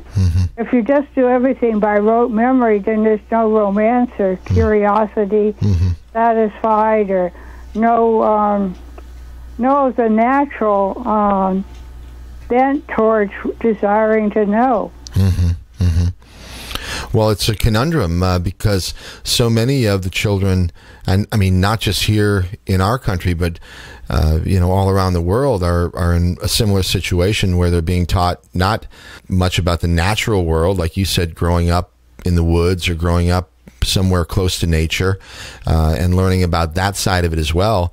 I mean, it's basically just sort of an indoctrination rather than a learning sort of thing. I know. I don't know. I wish I did know the answer, but I don't. But I think that parenthood is extremely important, and a person really needs to be committed to doing that and to take more active role in their child's education, and to spur their curiosity. Well, it's rough when a lot of the parents don't have it. I know. I don't know.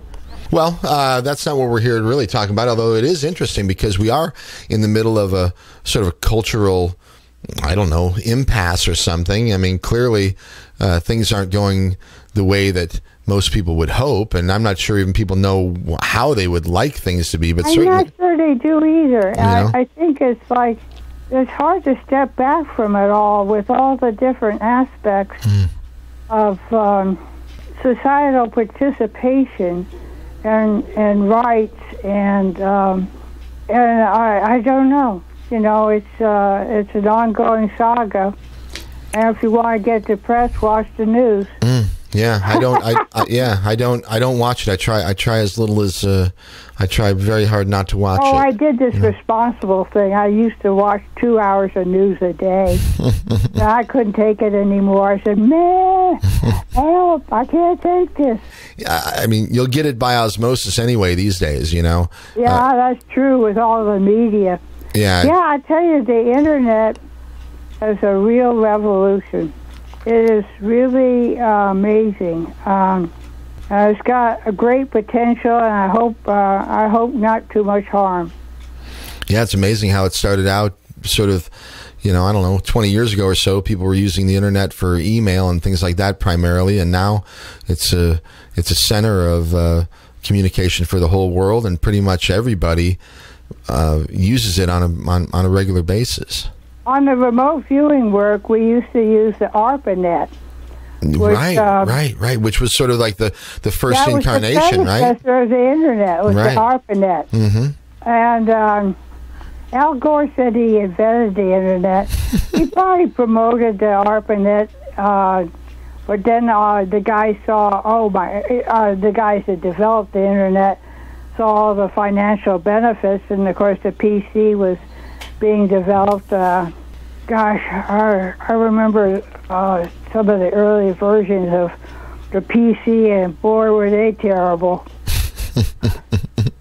Yeah. All right. So speaking about remote viewing and precognition and some of the psi phenomenon, how do you think that relates to life in the world? Or science is the interaction between theoretical hypothesis based on observation and experimentation. Mm-hmm. But where does the inspiration come from?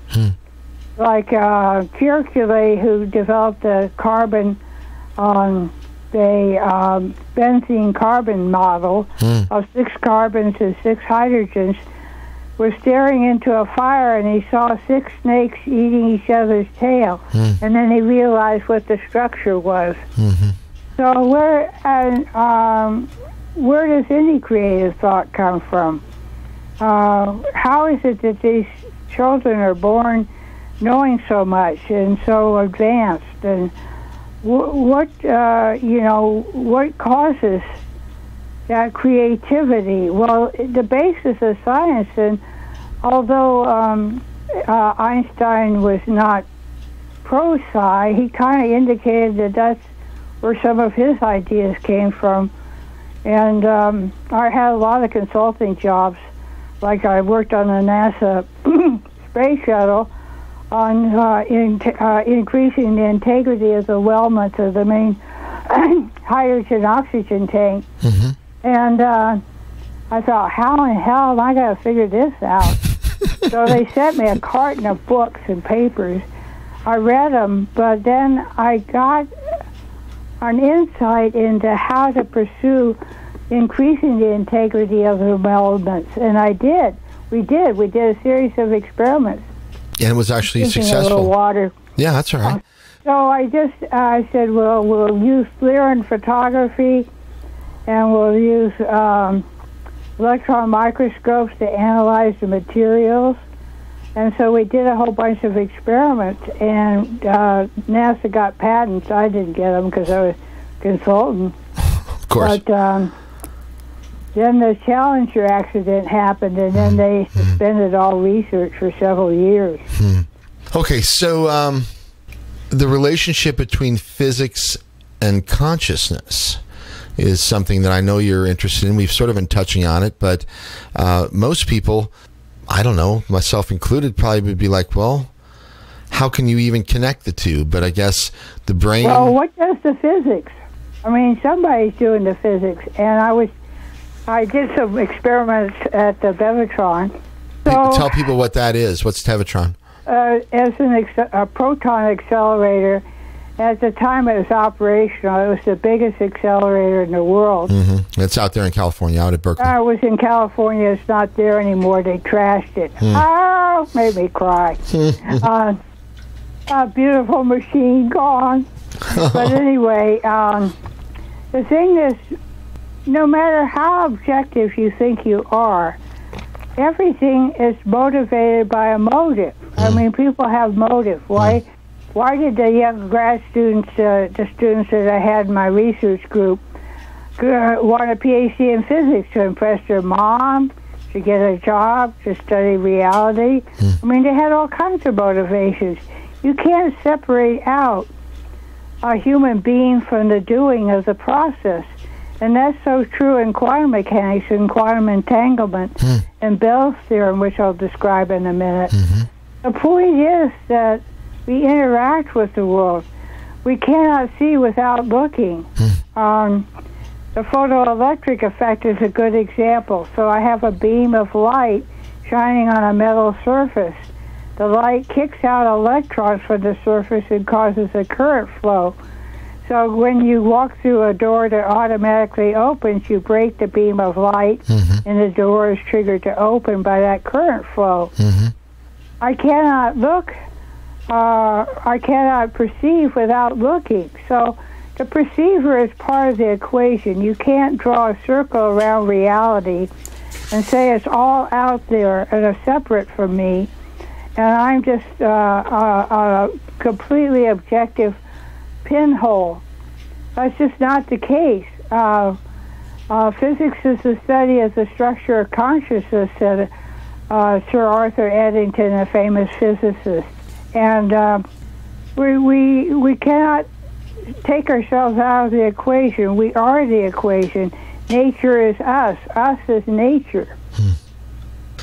So consciousness is a product of the... Ooh, now we're getting to skinny. Right? In other words, I mean, how does it even arise? What It's is a physical process that must arise from physics. Okay, here's the answer. I don't know. Well, what I think, That's a great answer, first of all. This is Yes. more philosophy, and my belief is the ultimate reality is consciousness. It is the plenum of all existence. And some got precipitated out as matter. Like 10% of the action is the matter that we perceive. Some of it's very definite. That is, if you run into a brick wall, you'll notice it. Notice the vent. But in fact, I think there's so much more to reality that is to be discovered. And I think it's almost like an ongoing mirage. You know, when you're driving down the old roads in the back country and the sun was at a certain angle, you see this mirage like water on the road. As you get closer, it just scoots off into the future. And so it's like, is knowledge ever going to end? And some of the physicists that say we almost know everything, and one of them was the head of UC Berkeley, David Saxon, who is a physicist, said we almost know everything, and it's not what Elizabeth Rauscher, Charlie Tart, or Jeff Michelot think. And so they must be wrong, but we almost know nothing. But what's good about that is we have so much more possibilities of really a much more harmonious life. And I was just hearing about the Yemen and the children starving there, and it just really bothers me.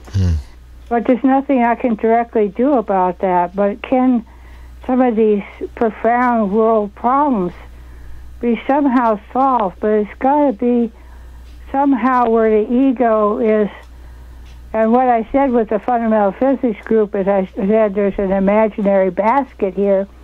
Put your egos in the basket and walk in the room. And the room that we had for the lectures was Lawrence, E.O. Lawrence, the head of that started LBL. It was his old office that we used to meet in. And I kind of think the vibes were special. But yeah, you know, it's like all our experiences. I was listening to the music that you had, and there was a horn that reminded me of Miles Davis. And it's all these creative things that come to us in science and music and sound and poetry and painting and even such things as the Magna Carta and the Constitution, and you know that we're driven to try to strive for the better, and we have to inspire people to do that. And what I have against education is that most children are born happy, not all, but I mean, and it's only the environment that crushes their creativity and their potential. Yes. And it's what school was is shut up and listen to me and don't believe yourself. And so I told my students when I was teaching at Berkeley, don't shut up, question me, and think for yourself, and decide whether I'm wrong or right, or make sense or don't make sense. We got a franchise, give the franchise back to our young people. There's something that I want to read to you here. I came across it the other day. I'd had it for years. It was an old sticker that a friend of mine gave me, and I put it on my guitar case, and I hadn't really thought about it, but I came across it the other day, and it was a quote from the Buddha, and this is what it says, and I'd like to get your comment on it. Believe nothing, no matter where you read it or who has said it, not even if I have said it, unless it agrees with your own reason and your own common sense. The Buddha. Oh, I really, I've been very interested in Buddhism and Buddha. I've spent quite a bit of time in Asia and China and Japan and Korea. And I brought that into that when you look at the roots of Christianity and the different religions, that the common ground of the different religions is right. But then we have the dictatorial that Congress in, was it 3-something AD, where they decided what would go in the Bible. They were the Council of reincarnation. Yeah, that was they took out. The Council of Nicaea, I think. That's right, the Congress of Nicaea. And the thing is that you have to start from believing. You've got to give a person the right to believe themselves. That doesn't mean they need to be insane and be violent, but we're taking that franchise away, and the mass-produced education stamped out. And although it sounds good, leave no children behind, no child behind, the thing is we have to cater education to all different students with their different rates of learning. Learning is not an even curve. It fluctuates over time, and we don't educate the emotions. We say, shut up, sit still, and listen. We're not educating the self-perception, your self-confidence, the aspects of who we really are, and just trying to pigeonhole everybody, and that isn't going to work. Yeah. Yes, I agree. All right, well, it's time for another break, believe it or not. We've already done another half hour, so we're top of the hour here at 1 o'clock in the morning. What is it, midnight where you're at? It is midnight. Midnight, okay. So now we are into the 20th of November. Stick around, Elizabeth. We'll be back in just a minute, okay? Okay, dokie. All right, everybody, it's Mike. You're listening to Radio Orbit on KOPN Columbia. My guest is Dr. Elizabeth Rauscher. You can find information about her on the web at elizabethrauscher.org. And a simple web search will find all kinds of other things about Dr. Rauscher. All right, it's Mike, and we're going to take a little break here, play a piece of music by the Aina Band. This one is called Doctor. We'll be back with Dr. Elizabeth Rauscher in just a few minutes.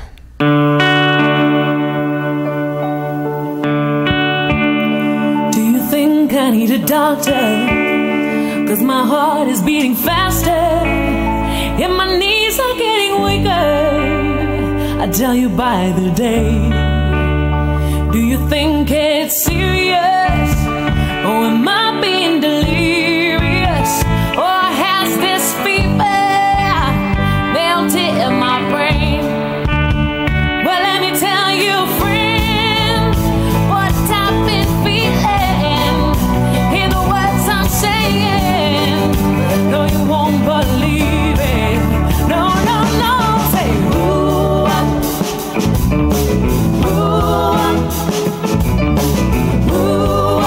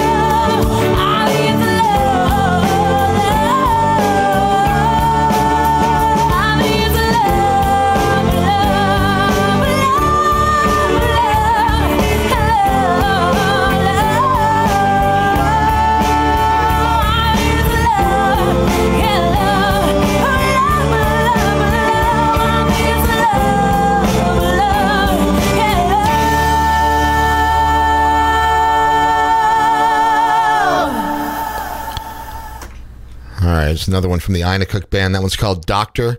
You can listen to all that stuff on her new record. It's called the Aina Cook Band.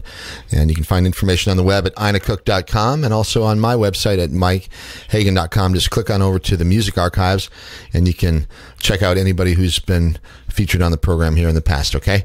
Tonight, Aina Cook from St. Louis. Love that stuff. All right. And I also love Dr. Elizabeth Rauscher, and I'm so glad that you're sticking around with me tonight. Hi, Liz. Hi. Hi, everybody. There's some, you said there were some questions. I'd like to take questions. Well, okay. I've got a couple that came up during the break there, and the first one is, and it's definitely a scientific question, and it has to do with the time independency of experimentation. A listener asks, and I'm going to try to paraphrase here, but it has to do with the a priori assumptions of scientific experimentation. And one of the first assumptions is the time independency of experimentation, which basically means that if you do a experiment on Monday morning, it shouldn't matter if you do the same experiment on Thursday afternoon, you should still get the same results. This person is questioning that assumption and saying that that you really can, and I think they call it the return to initial conditions. Isn't that what they call it? Yeah, what it is presumably if Galileo rolled balls down inclined planes and looked at pendulums swinging, if I do the same experiment, it shouldn't matter how long it's been since he did the experiment. And it shouldn't matter where. So if I do it in Russia or I do it here, it doesn't matter. That's a good assumption. It may not be true of all reality, however, because you would say you have to repeat the experiment over and over. Right. There's one experience everybody has that's listening, and that is their birth. There's only one case where you have this life, and it only took one experiment to know that that's the answer, that you exist. And it can't be repeated. And it can't be repeated. Never. The confluence, as one guy points out, all the dinosaur shit and stellar gases mixed together made you. Yeah. Unique. Yeah. Remarkable. Right? I mean, really. I want to return to one thing on education. Yes, please. And this is a true confession. Never been done before, but I am proud that I was kicked out of third grade in public school. Now, what I did is not do what they wanted, but I didn't do anything wrong. However, I was nearsighted and couldn't read the board. In fact, I couldn't read the board all through high school and college until my sophomore year when I got myself some glasses. But my dad would say, when I said I couldn't see that, he'd say, none of us need glasses. So that was not a particularly good lesson. But anyway, I'm proud to say, and then the next year I went to a private school, and I went from third to ninth grade math all in 1 year, and I was accused of studying too much. I think there's a bit of disconnect there. Yeah, for sure. You know, it's crazy because I see sort of two things at the same time with regard to education. I see an extremely poor system that's trying to educate a larger and larger number of children and really not having the resources or really anything to be able to do it effectively. Sort of, there might even be some nefarious, intention behind some of it, because I think there is sort of an idea. I don't know about the dumbing down. There might be. Yeah, I mean, I don't know. I mean, it's happening one way or the other. But regardless, there's also a huge amount of resources that are popping up that are outside of the classroom. There's one in particular that I'd like to mention because it's been so helpful to me and my family with regard to not just mathematics but science in general. And this is a thing that's called Khan Academy. I'm not sure if you're familiar with Khan Academy, but it's it's essentially an online university that is geared towards children. And for example, with mathematics, I mean, you can start out with the most simple, what is a number? Start out with that, and then. Yeah, what is a number? How did we arrive at numbers? Right. Where did they come from? Exactly. In fact, I think I'm going to ask you that question in a minute. But Khan Academy is that thorough that they actually start really at the basis of things and then just go through mathematics. 1 + 1 is 2, and then up through grade school, high school, and eventually up into very high level mathematics. And you can learn it all online for free, and it is absolutely remarkable what they've done. I'm thrilled with it. But at any rate, mathematics, numbers. Well, it used to be 1, 2, 3, and a lot more. But it's interesting because animals can count. This farmer had a crow that was in his barn, and he didn't want it there, so he wanted to go in and shoot it. But the crow, when he came, would fly out. So then he took 2 people, and then one would leave. The crow knew that there was another guy still in there. It got up to 9 people before the crow was not able to count. Unfortunately, he lost his life for not solving that mathematical problem. But counting is so innate, and it's interesting to watch my grandkids. There's certain, this is advice for our grandparents.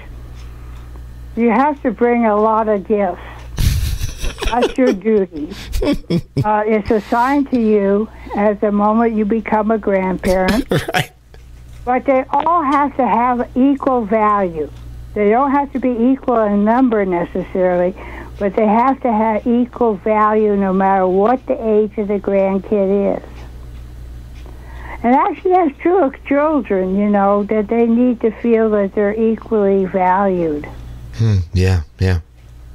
So you have 2 boys, 12 and 15? I do, yeah. Freshmen in high school. So exciting. Yeah. I tell you, I'll give you another example on education. You could volunteer at Lawrence Berkeley Laboratory to take people on tours on the weekends, on Saturday. So I'd like to do that because I like teaching. Sure. And so you get kids around 10 to 12 in there, and my God, they're just all over with questions and good questions and excitement and just wonderful.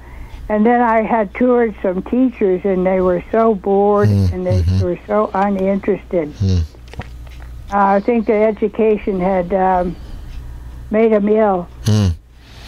Well, I think that we should talk about something called the imagination, and what it is and how important it is in the development of a human creature, because I think that children, like you mentioned, still have that, and oftentimes older folks, even young adults, because of the nature of the social cultural context that we all live in, the imagination has been sort of squashed to a certain extent. So please speak to that. That might be along with psychic perception. You think they go together? Okay, let's talk about that. When I was raising my son, up until about 2, I played hide and seek with him, and man, he was good. And then I would, just for the fun of it, I would crawl in under his bassinet when he was sleeping, and he'd wake up and start bouncing and giggling.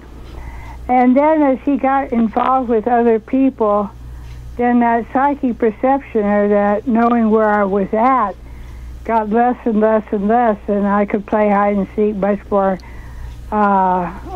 much better as he got older and got brainwashed. So the brainwashing isn't just what is said, but it's what's done and what is thought, because thoughts are real and have real consequences. Yes, I agree with that. And so back to the imagination, where does that come from? In other words, you have... Well, you have to, I think it's a built-in, see, there's certain things like Immanuel Kant's object grouping and categories of existence, and causality. I think that that's inborn. That there has to be a pattern that the brain has that makes it viable to survive evolutionary wise. And so what one needs to do is imagination. Of course, if you're camping alone in the woods and you hear something, you listen pretty carefully. And I've met quite a few wild animals while I was camping alone in the woods, which was a wonderful experience. But you imagine what their intent is, but they're imagining what your intent is. Because, you know, they have to figure out what you are. And I will say animals do behave differently.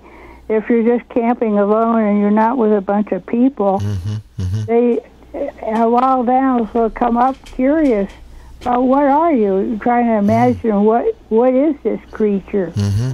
And is it dangerous, and is it not dangerous? Is it a meal on wheels, or what? Right. You know, I have some experience underwater. I like to scuba dive, and the reaction of animals under the water is a lot different than animals on the ground. In fact, oh, absolutely, it's crazy because they're so unfamiliar with humans in the water. Yeah, they are. I used to do skin and scuba, and I was actually diving in a place you're not supposed to dive. So I like to. Of course, you were. Like to dive there, so I would swim around to that point. So this little seal is bobs his head up, kind of a distance from me, and trying to figure out what I am, and so it dives down, then it gets closer, and then it looks again, and then it dives down, looks closer. Whatever it decided I was, it said, I'm beating it out of here as fast as I can. And I don't know, you know, it's like I woke up camping where you're not supposed to camp, and as you can tell, I'm sort of a rebel. But anyway, I hear scratch, scratch, scratch on my sleeping bag in the early morning, and it turns out to be a baby bear. And I was just curious as to what's in that bag. It's kind of warm in there, and, you know, I was imagining what I am, and as I started to move, it went up a tree, but then I was concerned about mommy bear misinterpreting and imagining my intentions to be other than they were. So I rolled up my bag and walked backwards facing her, and she stopped where her baby had gone up the tree. But yeah, everything's there has to be imagination, or nothing can exist, because they can't figure out what to expect, a causality aspect. I think that it's interesting that the word image is part of the word. That we give so much value to sight, but it was so interesting. There's certain smells that, you know, when I went back to the country where I grew up, people owned the land that I knew, so they let me there was acres, 20,000 acres to hike in. Wow. And so I just go off for a couple of weeks, and I asked my mom what she thought when I just would. There's no cell phones, of course, and and then we used to ride in the back of trucks. My God, there's so much we miss now. Yeah. I used to love doing that, but anyway, she said she just figured I'd come back. But I knew my life was in my hands. I could get bitten by a rattlesnake or something, or break an ankle, but just there was a different autonomy and a different lesson. And imagination, I mean, kids are just so full of it. It's just wonderful. And it should be encouraged. And I was picking Christmas gifts for my grandkids, and a friend I was with suggested I get things where they build stuff and make something. And I think the kids with all the media, there's not too many kids that want to build their own stuff. But if I had the money, I would have bought telescopes. I wouldn't have built them, but I wouldn't have learned how to build them. Isn't that the truth? Well, they say the necessity is the mother of invention, right? Right, and so I learned a lot by having some poverty years. Yeah, I totally understand, and I think that it's the technological thing that's happened, and that we're in the middle of. It's still happening, I guess, and by that I guess I mean the development of miniature electronics and the fact that we now have very small devices that are extremely powerful. And I mean, it's amazing. I mean, that will date me, but I'm from the days when they showed you a whole basement of computer. Here's the computer, and here's the cards, and there's the key punch machine. And right. You go at it, man, and maybe you can find someone that will tell you what to do. Right. Well, now we've got kids that are essentially glued to these things, and they're... I know, my grandkids, it was so interesting. I have the middle two are 9 and 12. And so they were looking up Grandma on the internet, and they found sites that I didn't even know existed, and pictures that I didn't know existed. Well, I'll tell you, if you put your name in a web search, you're going to get all kinds of stuff out there, and which is a testament to you and your catalog of work, actually, and you should be really proud. You've done some remarkable things over these years. I've been busy, and I decided that knowledge doesn't come to you automatically. You have to work for it. That's a concept that's been sort of lost, I think, as well. The idea of actually working hard for something, you know? Yeah, I mean, I used to do all-nighters, and I did 18 hours when I was doing my first physics book, A Unifying Theory of Fundamental Processes. And man, I can't haul ass like I used to. I was doing all-nighters on my income tax, and now I try to plan ahead. Yeah, I'm with you. Before we're going to take a break here in a few minutes, but before we go to break, I'd like to talk for a few minutes about your own personal philosophy. In other words, you're a woman who's had a lot of experience and also a lot of actual knowledge of the world and how it works. And I'd like to ask how it's affected your own philosophy over time. In other words, do you still look at the world the same way you looked at it when you were a younger woman, or have the things that you've experienced and that you've learned through your research and experience, have they changed the way you think about this whole thing? Well, it's interesting. One experience I had is my parents didn't get a babysitter, so I was about between 9, maybe 7 or 9, and they invited me to go. I went to these wealthy people's house, and they were very educated, and I so I looked at what they had and had knickknacks from all over the world, and I thought, I want to be a world traveler. I want to really go around the world, and I did. And what I see is a commonality. I guess the important things to me are compassion and love, and that probably was true as a child. I had 2 very strict, severe parents, so we didn't get along. I would say knowing a psi phenomena is real is one thing I've learned. And it's sort of an accumulation of so many things. I'm actually kind of revisiting, thinking about what I think about things. And do you think we'll ever get a rope around the psi phenomenon where we can actually utilize it as opposed to just sort of observe it and say, "Wow, that was weird"? They did use dowsers in Vietnam. It has been used to some degree. The thing is, there's also the negativity that says it doesn't exist, but that's perceived telepathically. And it's also about shut up and listen in school and don't believe yourself. And so if that keeps promulgating, it's going to be hard to make a change. But I think where it's going to be is a revolution.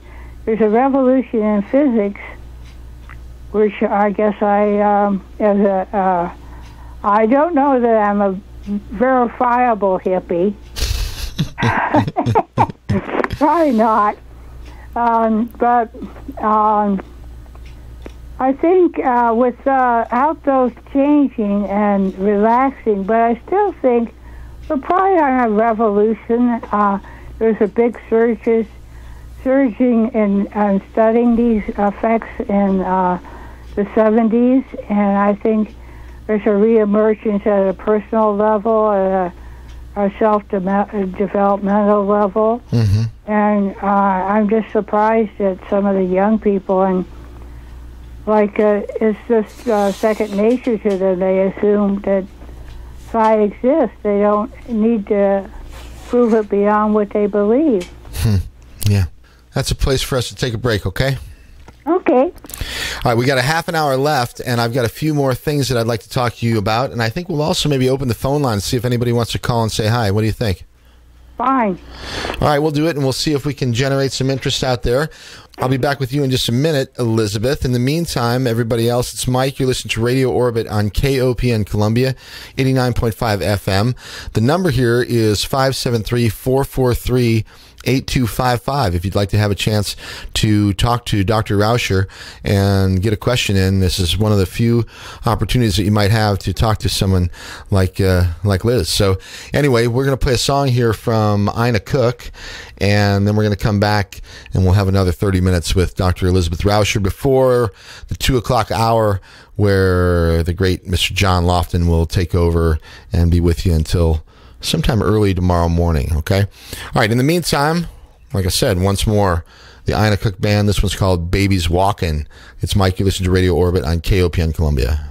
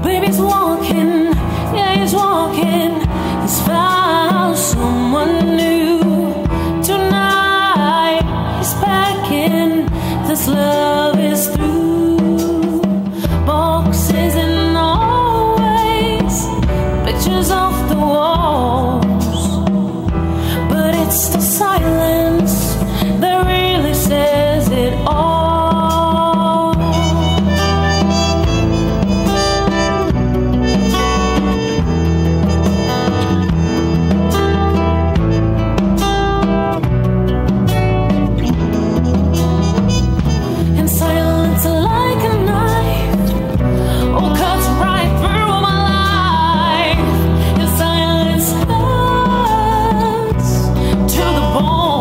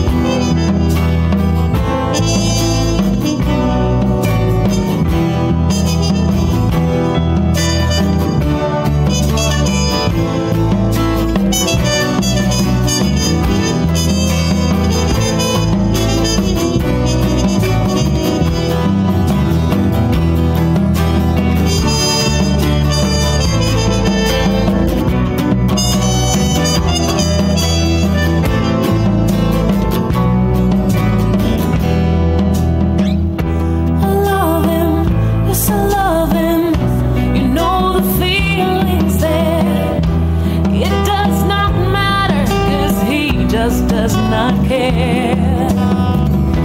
And all my dreams, they washed away. Oh, when he said he could not stay. The silence like the night, oh, cuts right through my life. The silence cuts to the bone. He turns his eyes away, doesn't have a word to say. The silence says I'm on my own. The silence says I'm on my own. The silence says.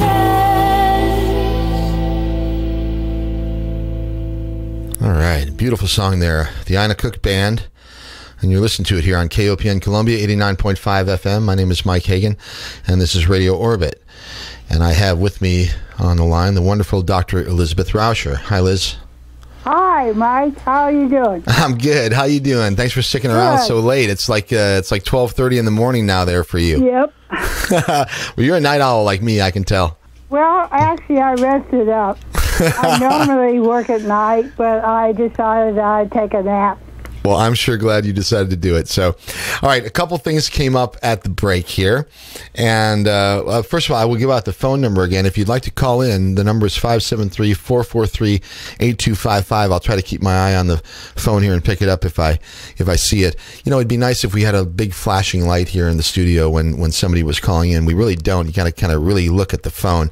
And I tend to get distracted sometimes. But anyway, in the meantime, I will ask you if you are familiar with Dr. Rupert Sheldrake. Oh, yes, I know him well. Well, I think he's fantastic, and I have for years, and he's certainly somebody who has credentials similar to your own. I think he's a Cambridge University professor. I'm not sure if he still works there, but... I don't know, but anyway. But anyway, very, very, very, very smart and skilled and talented guy, and he actually is very interested in some of these same psi experiments that you're interested in. He met him, gosh. Well, his idea of morphogenic fields is very interesting. Wonderful, yeah. Because if even, I think it was trying to remember some of the ancient Greeks have studied the embryos and noticed the similarity between different mammalian embryos and human embryos. Mm-hmm. Okay. Aristotle, and it's very interesting that how does a thing form into what it is? How does a thing become, what's the template, the morphogenic field to create that particular species or animal or plant or rock or whatever, and how does it form into what is becoming you? And so I think some of his ideas, like when the monkeys on one island, a mother monkey learned to throw her, when you put rice, they threw rice in the sand to feed the monkeys. But the monkey had to pick out each grain of rice from the sand. So one mother monkey threw it in the water, and the rice floated, and the sand fell, and so she could just scoop it up. And so then the monkeys on that island began to learn from her. But spontaneously on a distant island where presumably the monkeys couldn't migrate to, the monkeys learned to do the same thing. Very interesting, yeah. Very interesting. So Yeah. what was you thinking on Rupert? I like him, and to be honest, I haven't read much of his recent material. I'm familiar with. He wrote a great book many years ago that's called The New Science of Life, and he was. Oh yeah. He was a plant physiologist, I think, initially. Anyway, he just had a very, which shouldn't even seem novel, but his idea was, you know, in The New Science of Life, was basically look at things while they're living as opposed to trying to look at them while they're dead. You know. Right on. Well, I tell you, I wrote an article because his original book, that someone had written an article saying a book for burning, and I thought, my gosh, talk about. I mean, it's like talk about censorship. It's ridiculous. Velikovsky was another one that was so censored. Believe it or not, I mentioned him earlier today. He had a birthday. I think it was either yesterday or the day before, if he were still alive, and he's one of my favorites with regard to not just his understanding of history, but also psychology. He was such an interesting psychologist, you know. History and psychology, and his World in Collisions was very interesting, and I read it. Yeah. And then there was, in San Francisco, there was IEEE, American, I can't even remember that, American Association for Advancement of Science. Mm-hmm. But anyway, so Carl Sagan and a group of people, where he was invited to speak, and so he spoke. And then Carl Sagan and his group spoke and just lambasted him, and Carl Sagan hadn't read his book, World in Collisions, yet he was damning it. So I went up to Carl Sagan afterwards, and that's why he didn't like me. And I said, well, at least if you're criticizing something, you better read it. And absolutely, he just had a fantastic, broad knowledge of historical events correlated over the world over time. Oh, man. So that's why Carl Sagan, I think, was lambasting me on the BBC and saying that I study psychic phenomena. Not even if I find out whether it's true or not, I'll destroy all the science and all the civilization. And I was really tired. I just flopped down on my bed at the hotel, and that's what he said. Well, isn't it amazing, though, too, because, you know, really, and you mentioned it earlier in the program, is that the idea of science is to ask questions about stuff that we do not yet understand. And right, and is psychic phenomena science? Yes, if it's interaction of experiment and theory, hypothesis, test, and experimental verification, the answer is yes. And I wrote that on a poster on a course I was teaching at Berkeley on the philosophy of science. And I had people that would just like walk across the hall to avoid being near me for just asking the question. Yeah, amazing. Like I had the plague, man. It was hard. It was really, I really felt alone a lot of those years. You know, you're not the only person in your business that has mentioned that I've spoken to. I have a number of sort of rogue scientist friends who are very well educated and very well credentialed, like yourself, but have a difficult time because their theories or their ideas aren't particularly accepted. And there is sort of a self-censorship thing that happens in the scientific community itself that is a little... Oh, yeah, it's very much... It has overtones of a religion, and I said that one time to the fundamental physics group, is science a religion? And 3 out of 40 people laughed, so I think 3 out of 40 considered it. But, man, I don't know, you know, I guess I'm an optimist, and I think things will get better. But I sure do see a lot of turmoil in the world. Yeah, I do too. Human caused. You know, I gotta say one thing about Rupert Sheldrake. Yes, please. He used to say herb instead of herb. And I said, oh, well, you're saying herb. It's supposed to be herb. And he says, I'm English. I can say it any way I want. That's just the way he is, too. He's got that great English sort of arrogance that is sort of endearing. You can only have it if you're English, you know. I tell you, I was fortunate. I met so many wonderful people, many in my travels. And there's some amazing folks that swam the current the other direction and paid the price for it. Yeah, for sure. Well, you definitely have had some remarkable relationships and experiences. I will ask you about, speaking of that, you were involved for a little while at least, I'm not sure how long, in something that was called the Resonance Project. And I know Nassim Haramein and I know Dr. Hyson and some other folks were involved in that least for a while. Yeah, Michael Hyson, he's a sweetie pie. He's a great man, yes.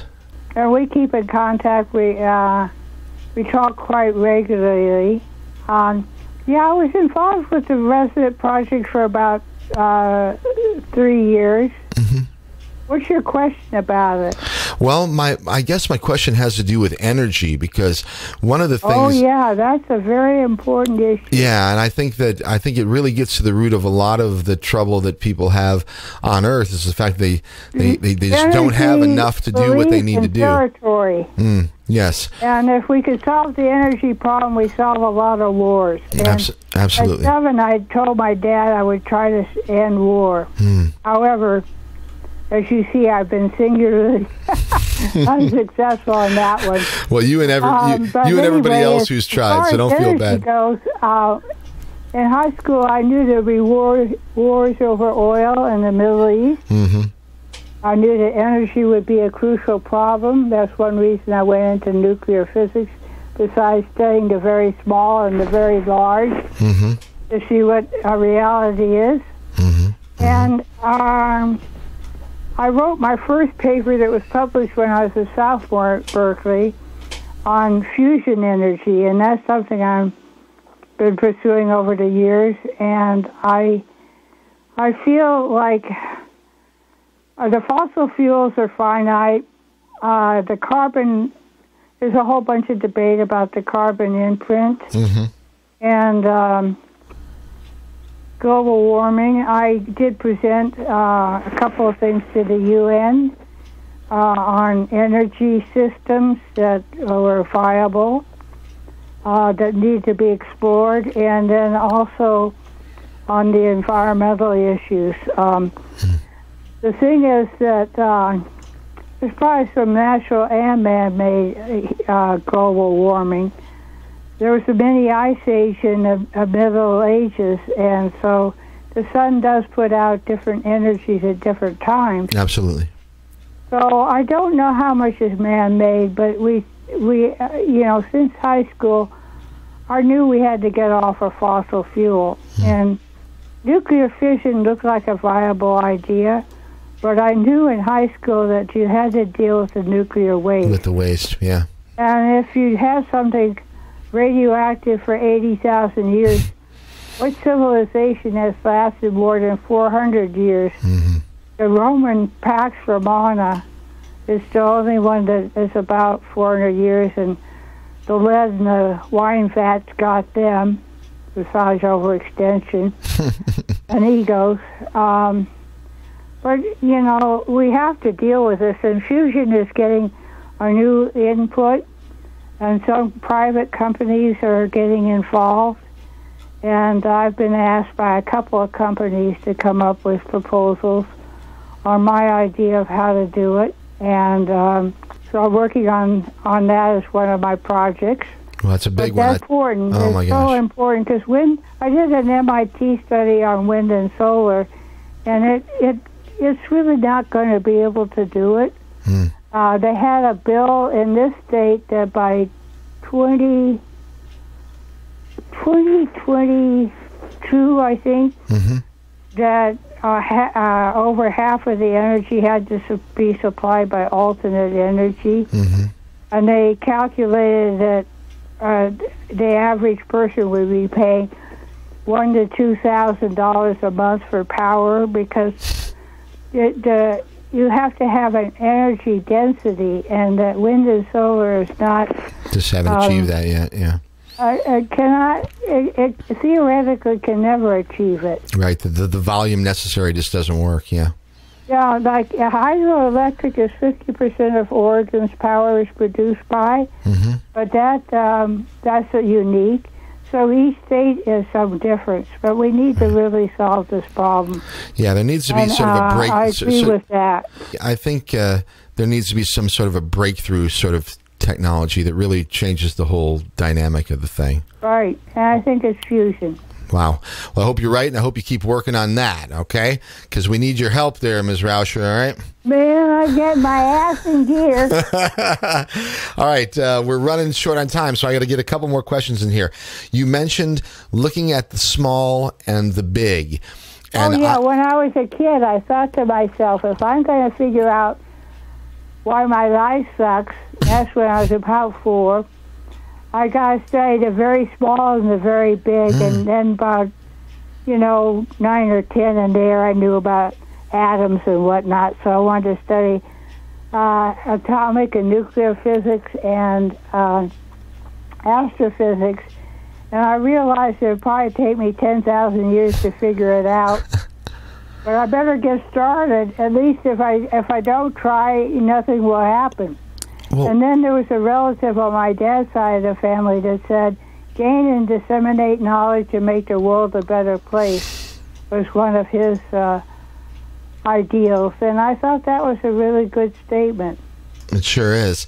So I would ask you this, as a person who has looked at the small and the large, I find it remarkable, and I think even a child, it sort of just seems like common sense when you learn or actually look into a microscope or a telescope, they look the same. In other words, even down at the molecular level, you have atoms and electrons that are spinning around atoms, and then you also have planets and moons that are everything is spinning around something else, and it's all sort of like a fractal thing. Rotating, has torque, and what's interesting is things in nature like to be round.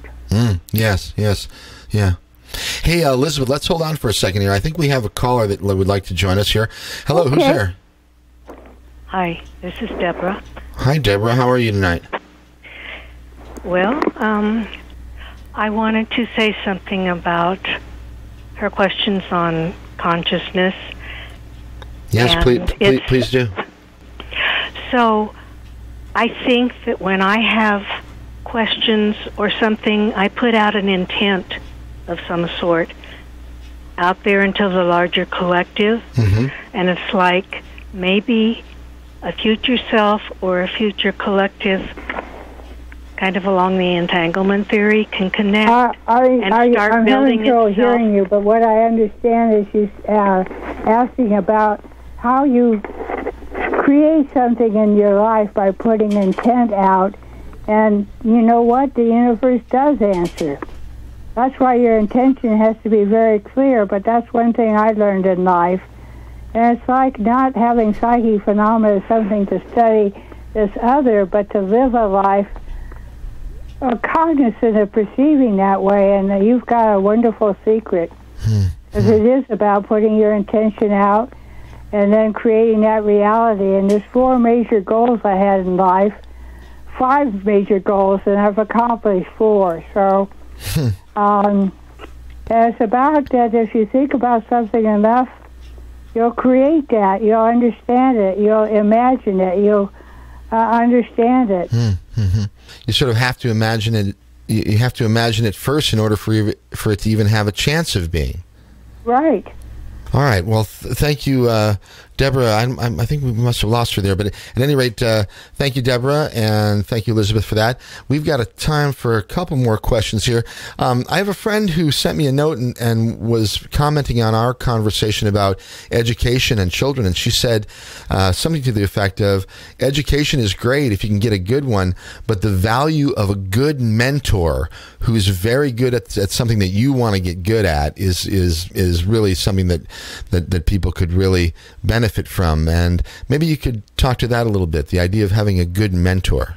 I think a good mentor is very important. Mine was sort of virtual in the sense that I admired and followed the work of Einstein when I was in high school. I was trying to explain relativity to my classmates to little avail, and Nikola Tesla. But I most of them were men, but they were people I hadn't met. But just an image of someone and studying their life and what they went through and how they created their own way of inventing and creating and imagining, and but a personal mentor is really, really important. If a person can find that special person to inspire them. Yeah, I agree. I've been fortunate to have 1 or 2 of my own, and man, I don't know what I would have done without them, to be honest. Yeah, I would have Yeah, particularly in high school, I think I would have liked that. Mine came sort of later in life, but at any rate, if you can get one along the way, you're doing all right, you know? Yeah, what I do is you find someone that has a lifestyle or something you want, and then you imagine how to get it for yourself. And I notice that everybody that's pretty much colleagues and friends, they all have libraries, and every wall in my place is full of bookcases full of books. I've got a few of them, too. Hey, we've got another caller here. You want to take one more call, Liz? Sure. All right, hi, who's there? It's Mike. You're listening to Radio Orbit. This is Deborah. I wanted to say something more about, I live alone. Mm-hmm. I spend a lot of time in nature. I resonate with all the things she talks about, and I study a lot, and my house is full of books. But the one thing about the interior self that our culture does not really let us get in contact with, a lot of people think there's nothing inside them really when they have to think about things or feel and just sit and listen. And we're not empty inside at all. I agree with that. I think we need a combination of socialization and friends, and also the solitude, being alone, to explore your own thoughts, feelings, imagination, creativity, and just what it is to be a human being, and what one's life means, and giving it meaning and having meaning. I agree with you, Deborah. My creativity and ability to navigate in the world very much depends on having time alone and being able to think and ponder and start pulling things in and listening, whatever is ticking, flashing inside me, responding to my questions. If I listen to that, I have to be alone to be able to put it all together, and it starts building itself into some kind of a form that I can grasp. And somewhere along that continuum, material comes out of that. You know, a reality, but you have to learn how to put all the different pieces together from past, present, and future. And there's other selves of myself up further along in the future that seem to sometimes answer or give me clues. And I just wanted to say something about that we all as a culture need to learn how to look within and listen.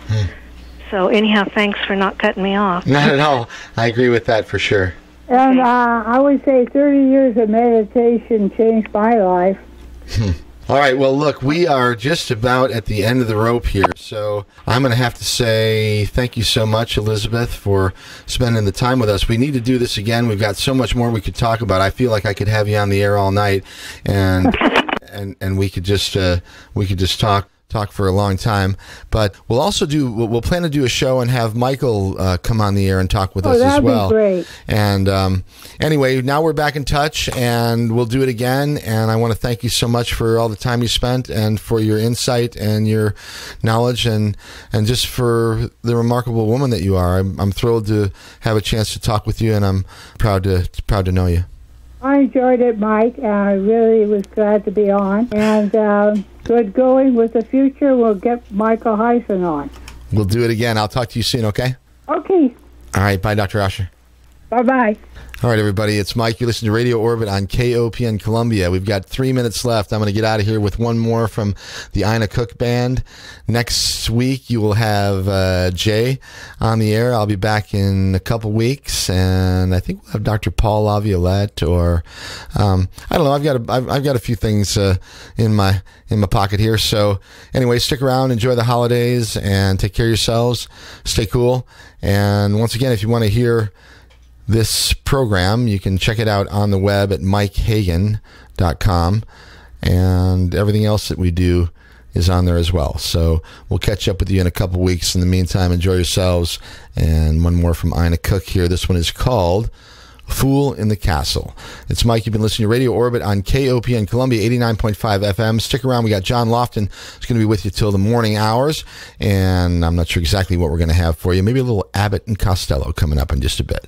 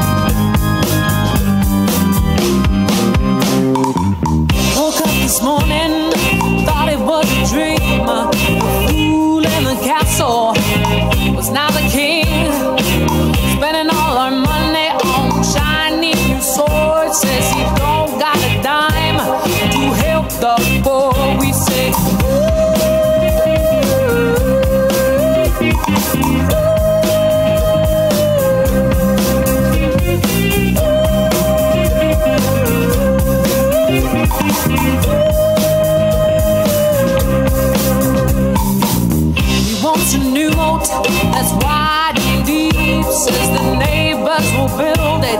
Say, bullshit. It don't matter, you build it still. The joke's on us, 'cause we get the bill.